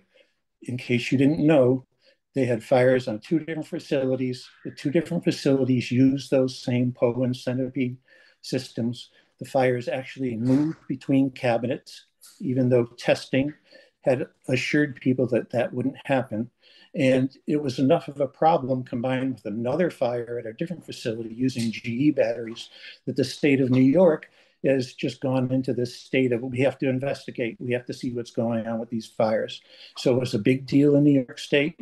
I think it should be a big deal for the town of Amherst that the batteries that are being proposed to be used here 2 months ago were on fire at a different facility. So I'll stop there. I'd love to hear from the Poland people. Maybe they can talk about those fires and fill in some of the details.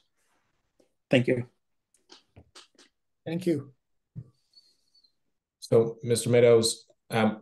Lipinski has said a lot, but I think he raised some valid points that I'm hoping that the petitioners can at least respond to some of them.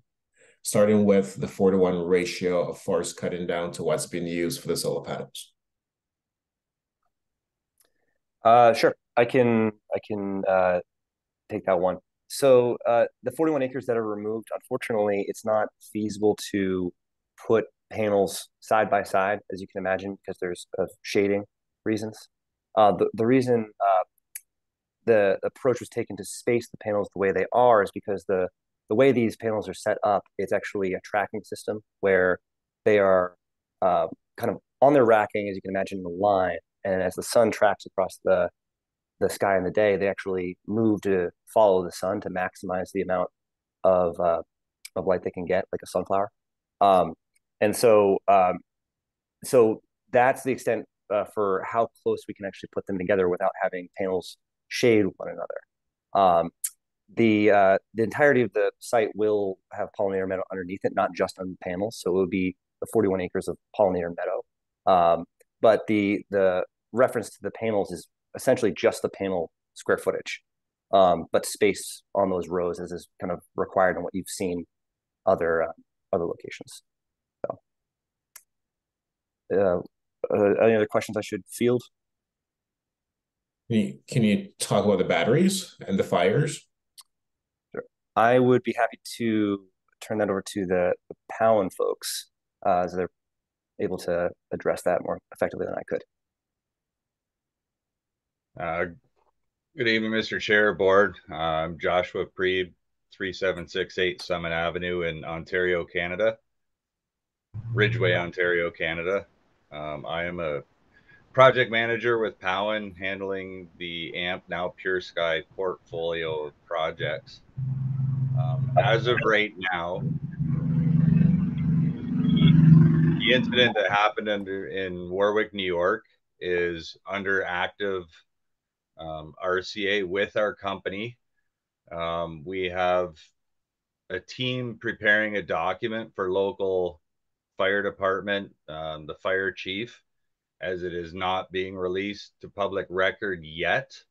I'm sure by the next public hearing, we will have more information we can comment on. What I can say about it is anything that has been suspected as the issue that might have started the event. These were first models off the assembly line, and we have addressed numerous issues that have come up, and they have been engineered out of the system. During the event, the surrounding community was safe from it. There was no damage anywhere off-site to the community at all.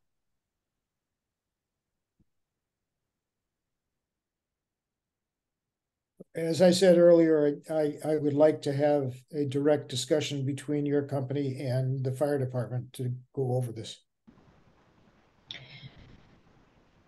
Yeah, thank you, Mr. Meadows. And we have seen the comments from the fire department. We have already reached out to the fire chief. We've explained our situation in this fairly unique situation, right? Because Powen is still undergoing an RCA. And that's what they root cause analysis. I think I got that right, Josh and Martin. So while that is ongoing, they can't release that to the public because it is an ongoing investigation.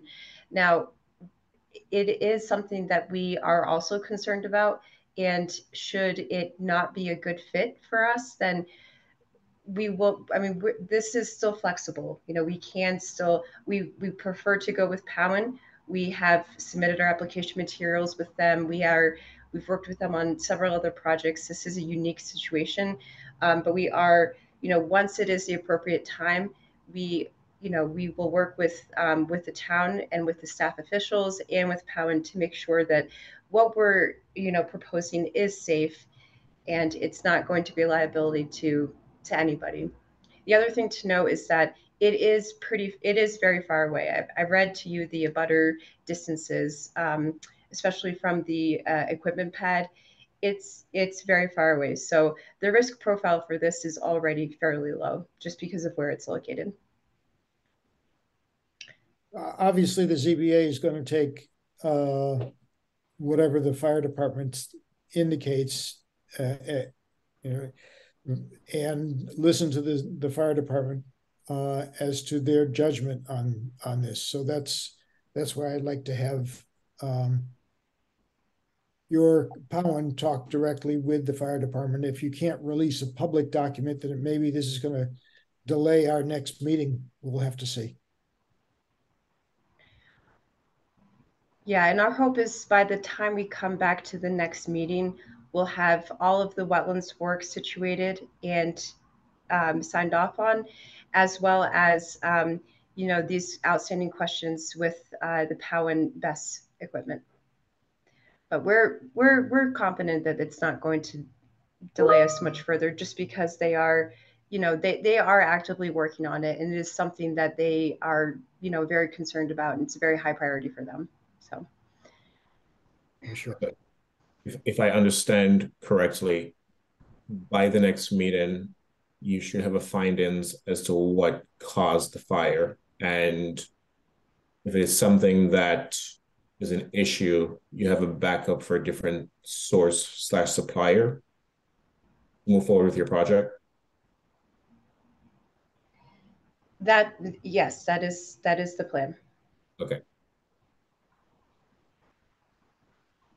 Mr. Chairman, we do have another hand that was raised from Lenore Brick, and then 2 other hands from individuals that already spoke. So I can give Lenore Brick permission to speak and ask a question or to give a comment. Yes, please. All right.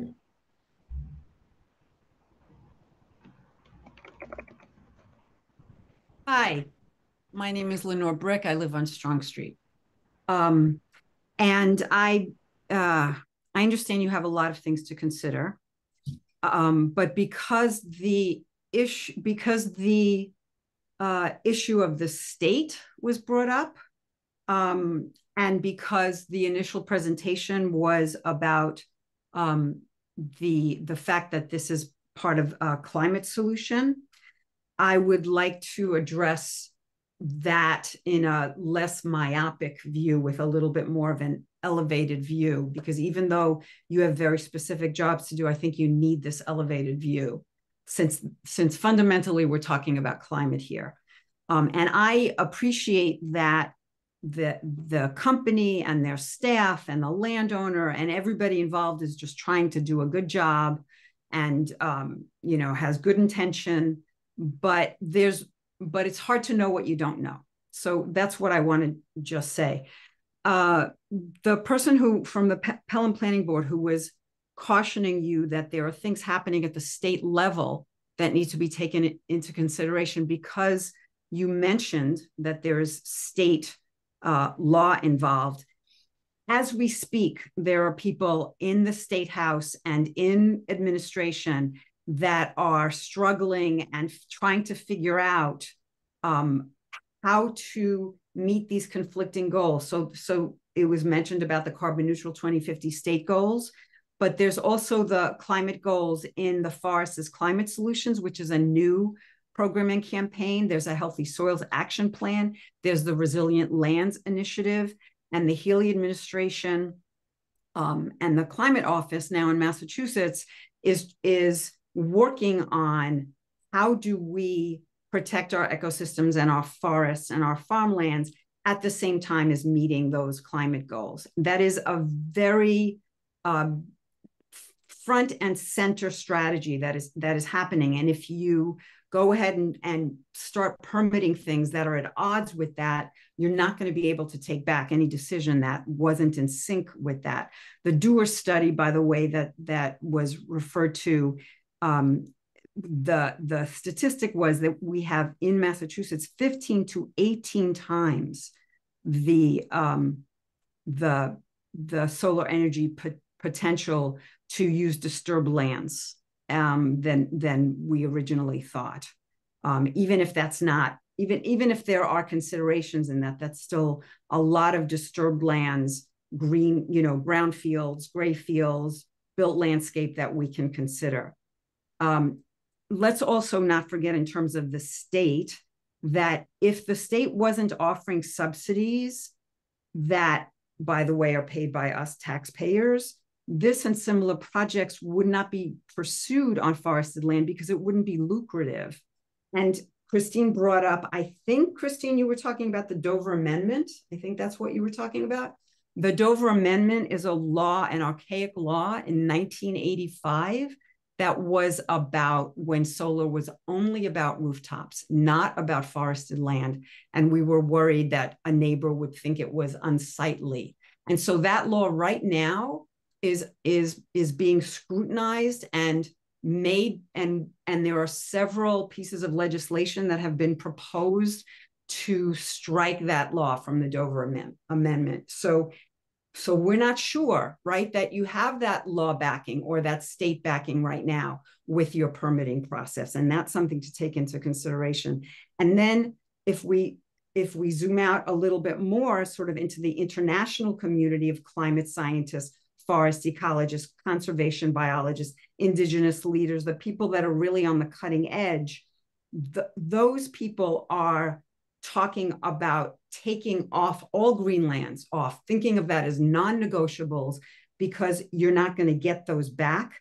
And there is no other better resource that we have for climate resilience and climate mitigation. That's our original green energy.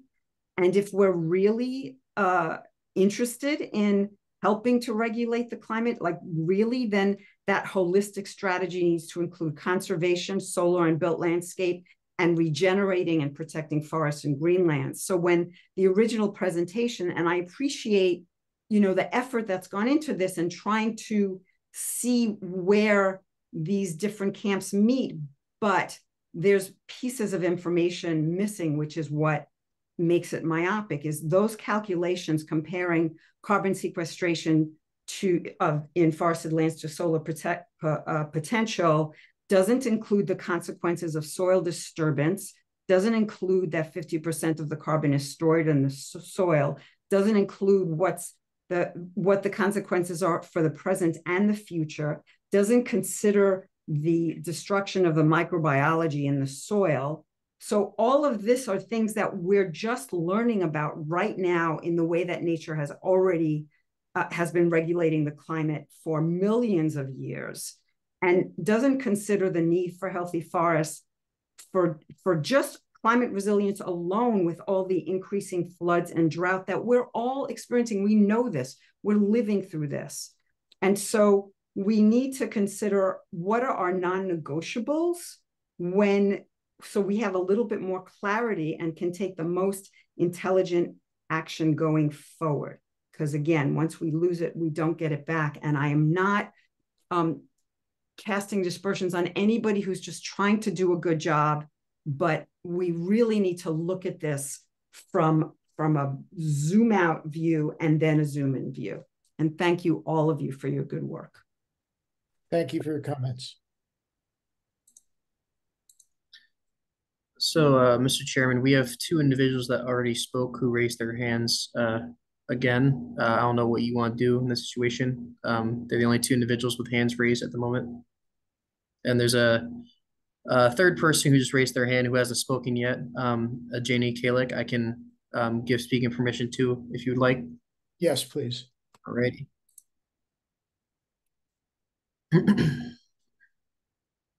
Okay, good evening. Thank you for the opportunity to speak and everybody's work.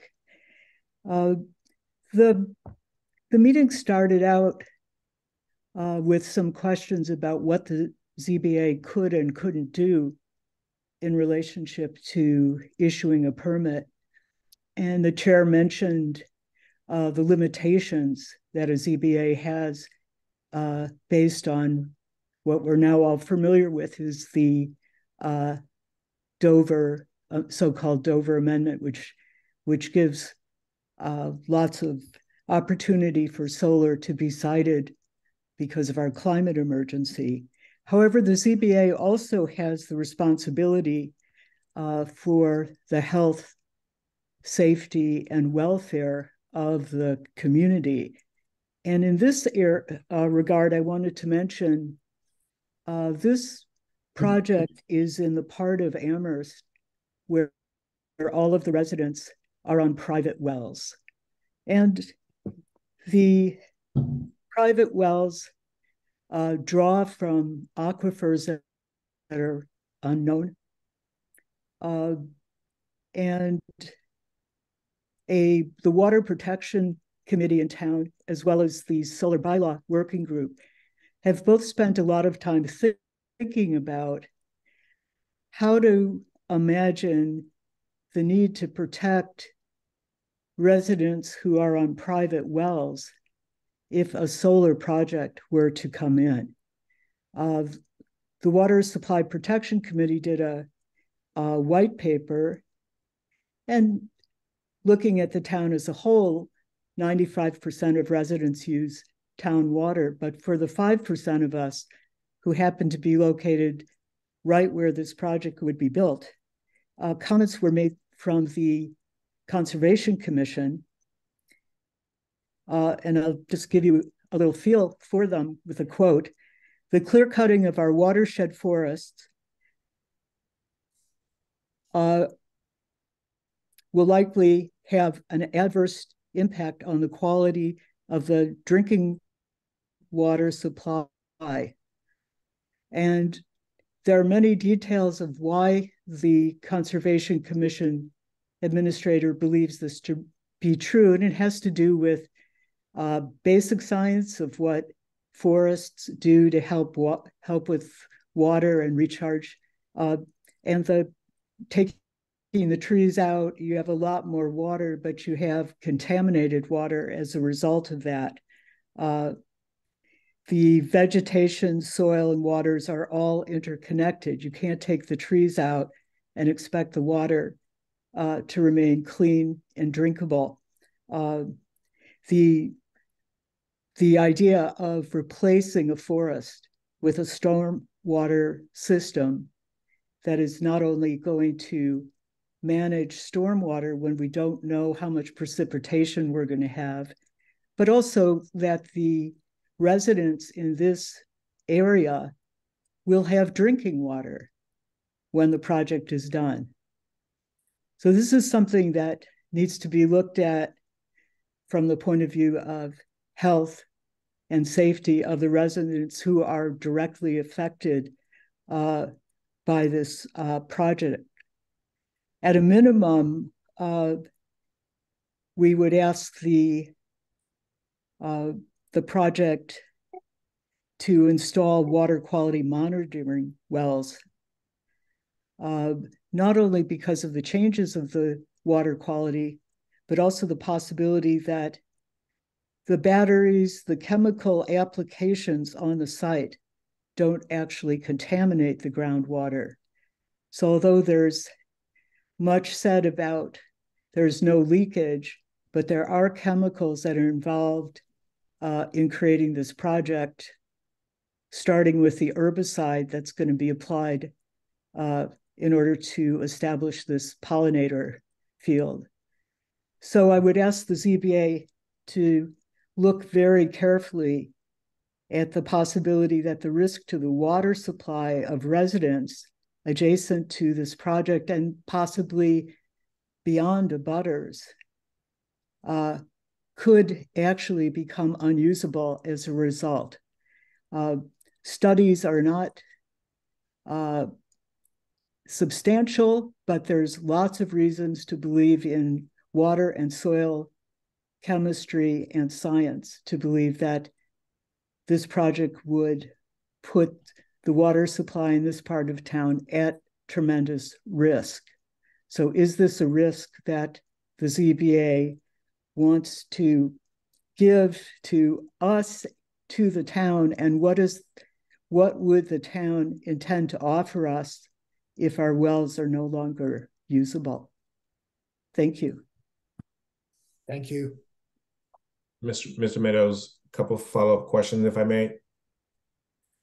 So I did read that email that was forwarded by the plan department earlier to this person's point just now, and I did have questions on that. So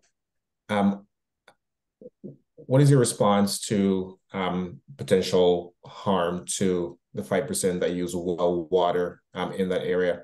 And is there a commitment if, and to someone's earlier point, we don't know what we don't know.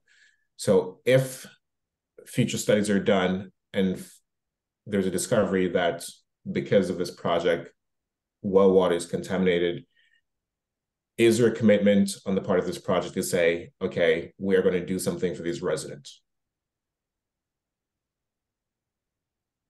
I can address that.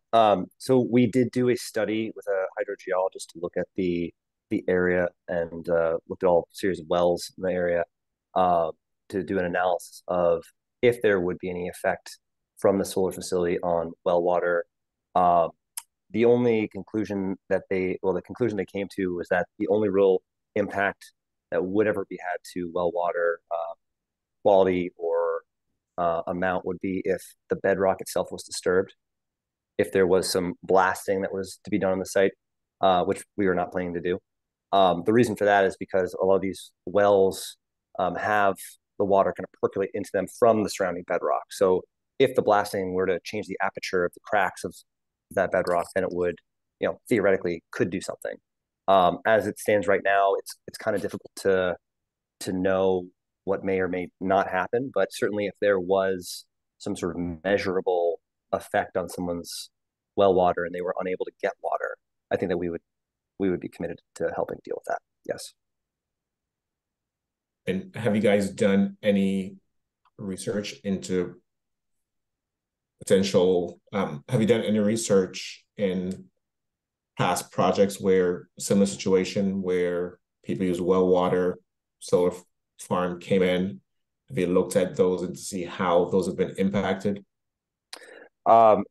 We personally as a company have not. I'll have to look at the research for that. I do believe that the Mass DEP has looked at this, I want to say back in 2011, where they were looking at zone 1, zone 2 quality wells, and then did determine that solar was not seen as having adverse impact on those wells being in proximity to that. But we can certainly look into that. That's a valid question. Thank you.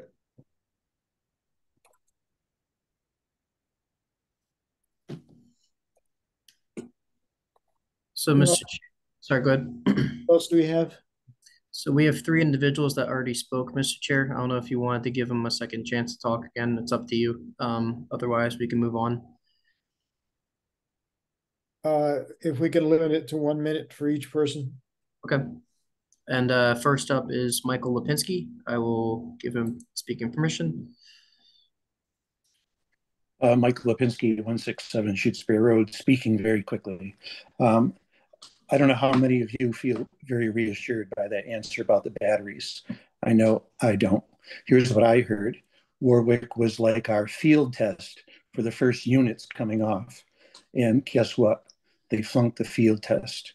Warwick still has a huge number of those batteries that were the first ones off the line that are still in place. You're hearing what happens when an accident occurs. There's investigations, there's reports, there's trying to figure out who did the bad thing. Was it the battery company? Was it the contractor? Was it the owner? There's a lot of finger pointing that goes back and forth. In the meantime, the batteries just sit there and whatever's in the batteries will leak out. This is a huge problem.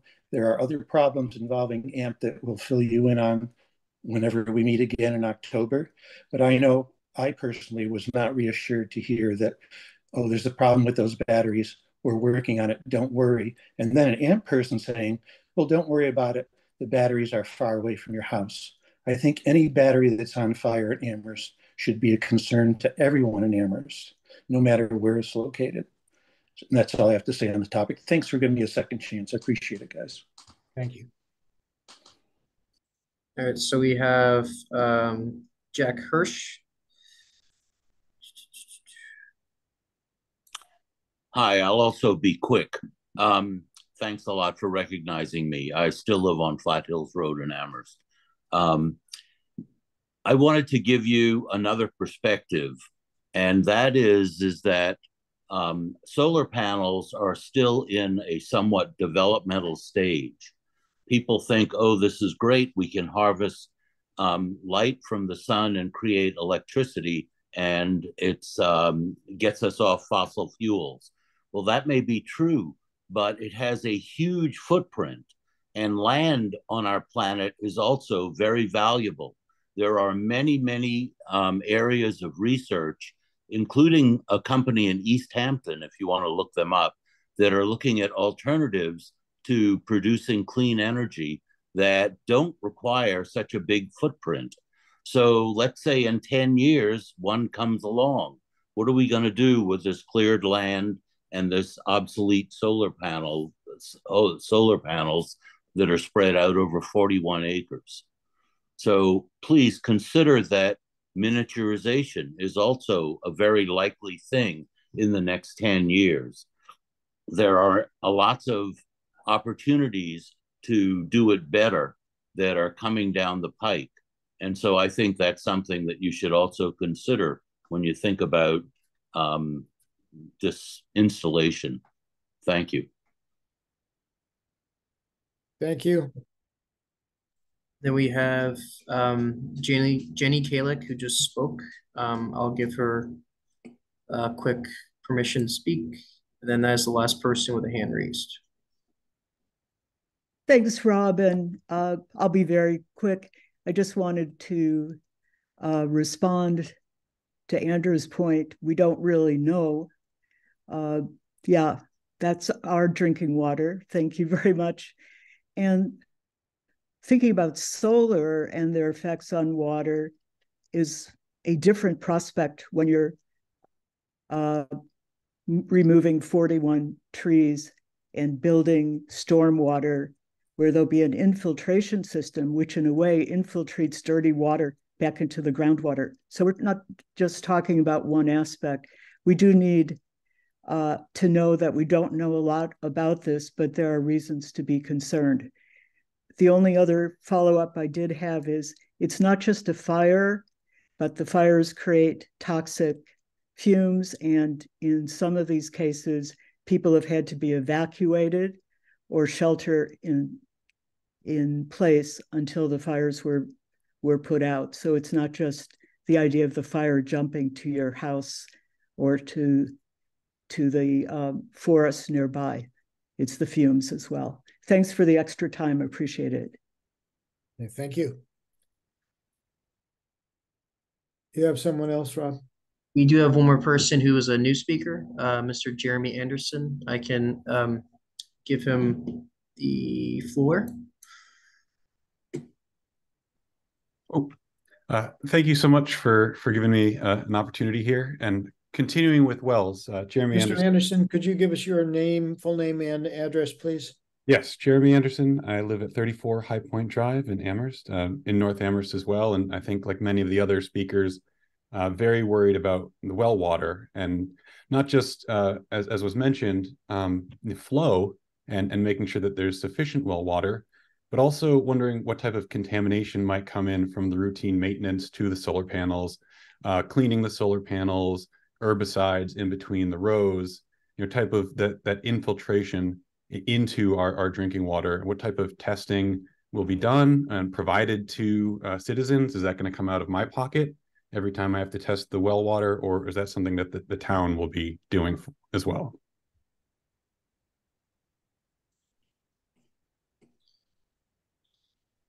Okay, well, thank you very much for your comment. Are there any other that are asking to comment? No more public comments, but Mr. Chairman, we do have to do one more thing tonight. We have to establish a date to continue this public hearing to. And we have to establish a date for a site visit. The applicant has informed the town that they would plan to do a site visit over the next few weeks. There's a lot they have to do on their end to coordinate that. So I think the board should consider looking at their calendars, and we can pick those two dates. And then afterwards, the board would have to vote to continue the public hearing if it so desires to that future date. It's looking like that's going to be the case tonight, from what I see. But I just want to suggest that we should do those two things while we're here. So I guess the board, if they wanted to do the site visit portion first, Corey or Andrew, is there a time that works for you as the applicant to coordinate a site visit? Thank you. I think it's okay with the board. I'd like to just look at our calendars and try to, if it's okay to coordinate that offline. Yep. I don't know. I don't want to potentially put the board in a difficult position if we put a date out there and then for some reason we have to waste all your time and move it. And the other thing, Rob, is we'd like to make sure that the right members from our team can attend as well.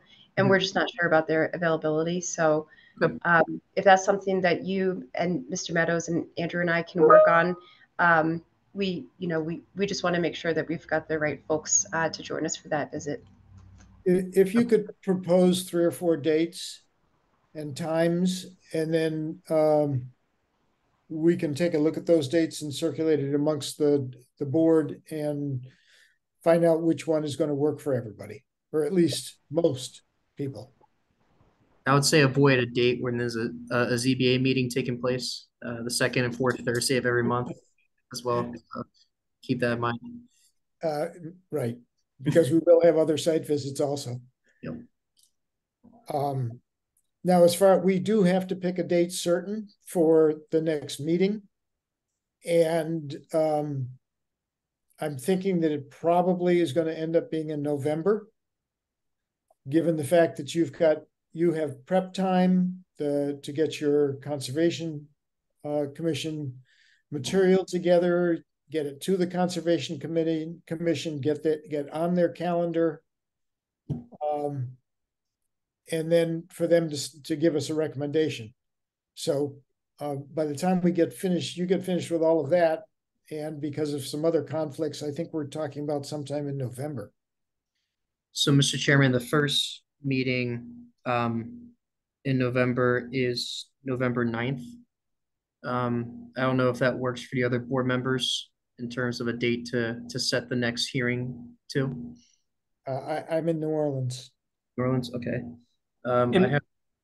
Rob, could I just for quickly, if I heard Mr. Meadows mention earlier the likelihood of a potential peer review for this, and just thinking about the timing of all of this, right? If we kick it over to November and wait for the whole conservation process to be done, whenever it happens in November, then the board's going to go out to they're going to vote to say, let's have a peer review. And then the peer review isn't going to come on board until, potentially late November, beginning of December. And so then before you know it, we're in January, where if we accelerate it a little bit and have a meeting in October, ideally, we'll have a good sense of what's happening with the Conservation Commission as far as our wetland scientists, the Conservation Commission's peer review, and the conservation agent, understanding where those wetlands, the resource area boundaries are, and then whether or not that's going to materially modify the project. But if we can check in October and maybe get that peer review process going, I mean, that quite literally saves a couple of months, especially because of Thanksgiving, Christmas, et cetera, for the other holidays. So for what it's worth, we would ask for maybe an October date to keep this process moving. That is up to you as the board to decide that. You can discuss amongst yourselves.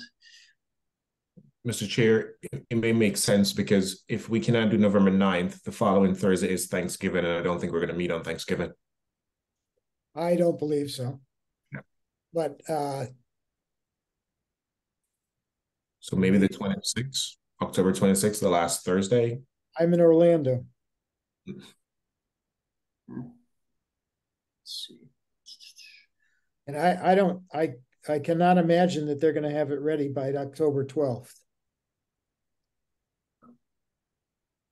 But we could also do it on a date that's not a normal scheduled ZBA meeting night, if the board would want to do that to be more flexible.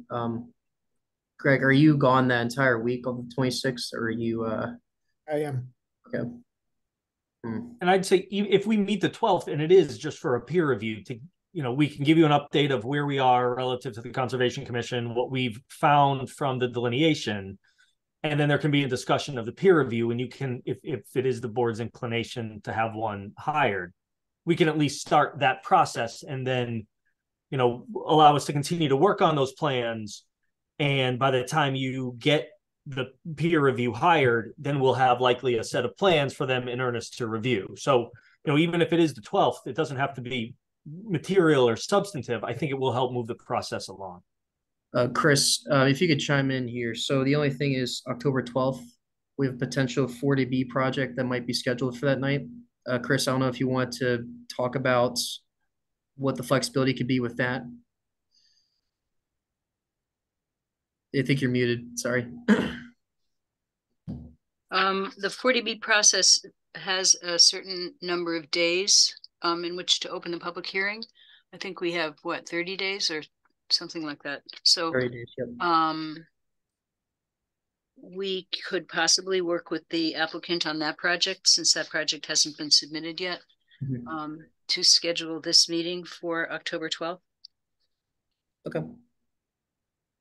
So basically what we're talking about is an interim meeting on October 12th, because it's certainly not going to have all of the final information that we're going to need. Does an interim meeting make sense? I'm asking a question. I don't know the answer. Yes, Chris? I think it makes sense, because by then each individual member of the panel will have developed a sense of what do we need more information about. And there's potential for needing peer review on other things besides the things that were brought up today. So, you can take that time to think about that. And then when you come together, you'll also have Steve Judge back on October 12th. And then you can have a conversation about all the things that you might need peer review about, and you can move forward with that. And I do agree that the Concom issues won't be completely resolved by then, but at least we'll be farther along with them, and we'll kind of know where we're going with the Conservation Commission. So I think it's a good idea to have a meeting on October 12th. And does October 12th work for the other board members as well? I can be available on the 12th. Mr. Slobotar? I'm also available that night, yes. Mr. Gilbert? Taking a peek at my calendar right now. I'll take a peek at my other calendar.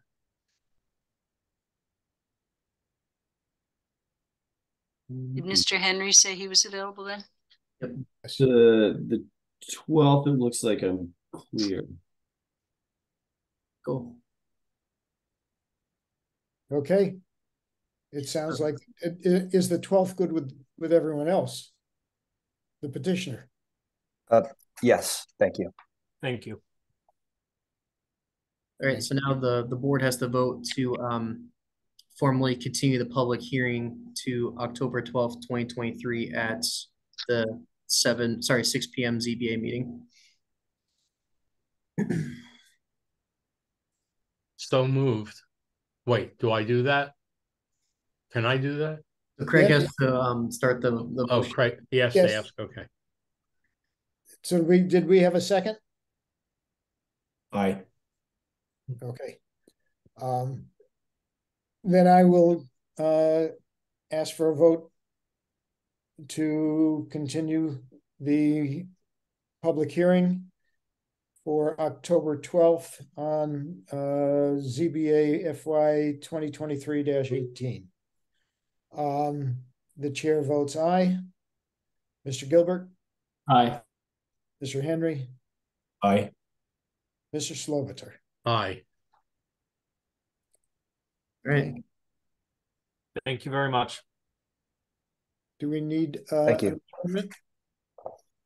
I'm sorry, what did you say? Adjourn for the evening? So there's you have to go through the rest of the agenda items first, and then afterwards you can adjourn. You didn't finish my dialogue with that. Is there any other business that has not been brought before the board tonight? From any None that I can think of, Mr. Chair. Ms. Brestrup, I don't know if you have anything you wanted to bring up to the board while we have everybody here. Well, I think it would be a good idea to mention what you mentioned before, which is that we do have a 40B application coming, and we've been told that it is coming soon, possibly by the middle of September, and the clock starts ticking as to how long you have to hold a public hearing, which I believe is 30 days, which is why we had chosen October 12th in the first place, but we don't have that application in hand yet, so we can't, it's not a bird in the hand.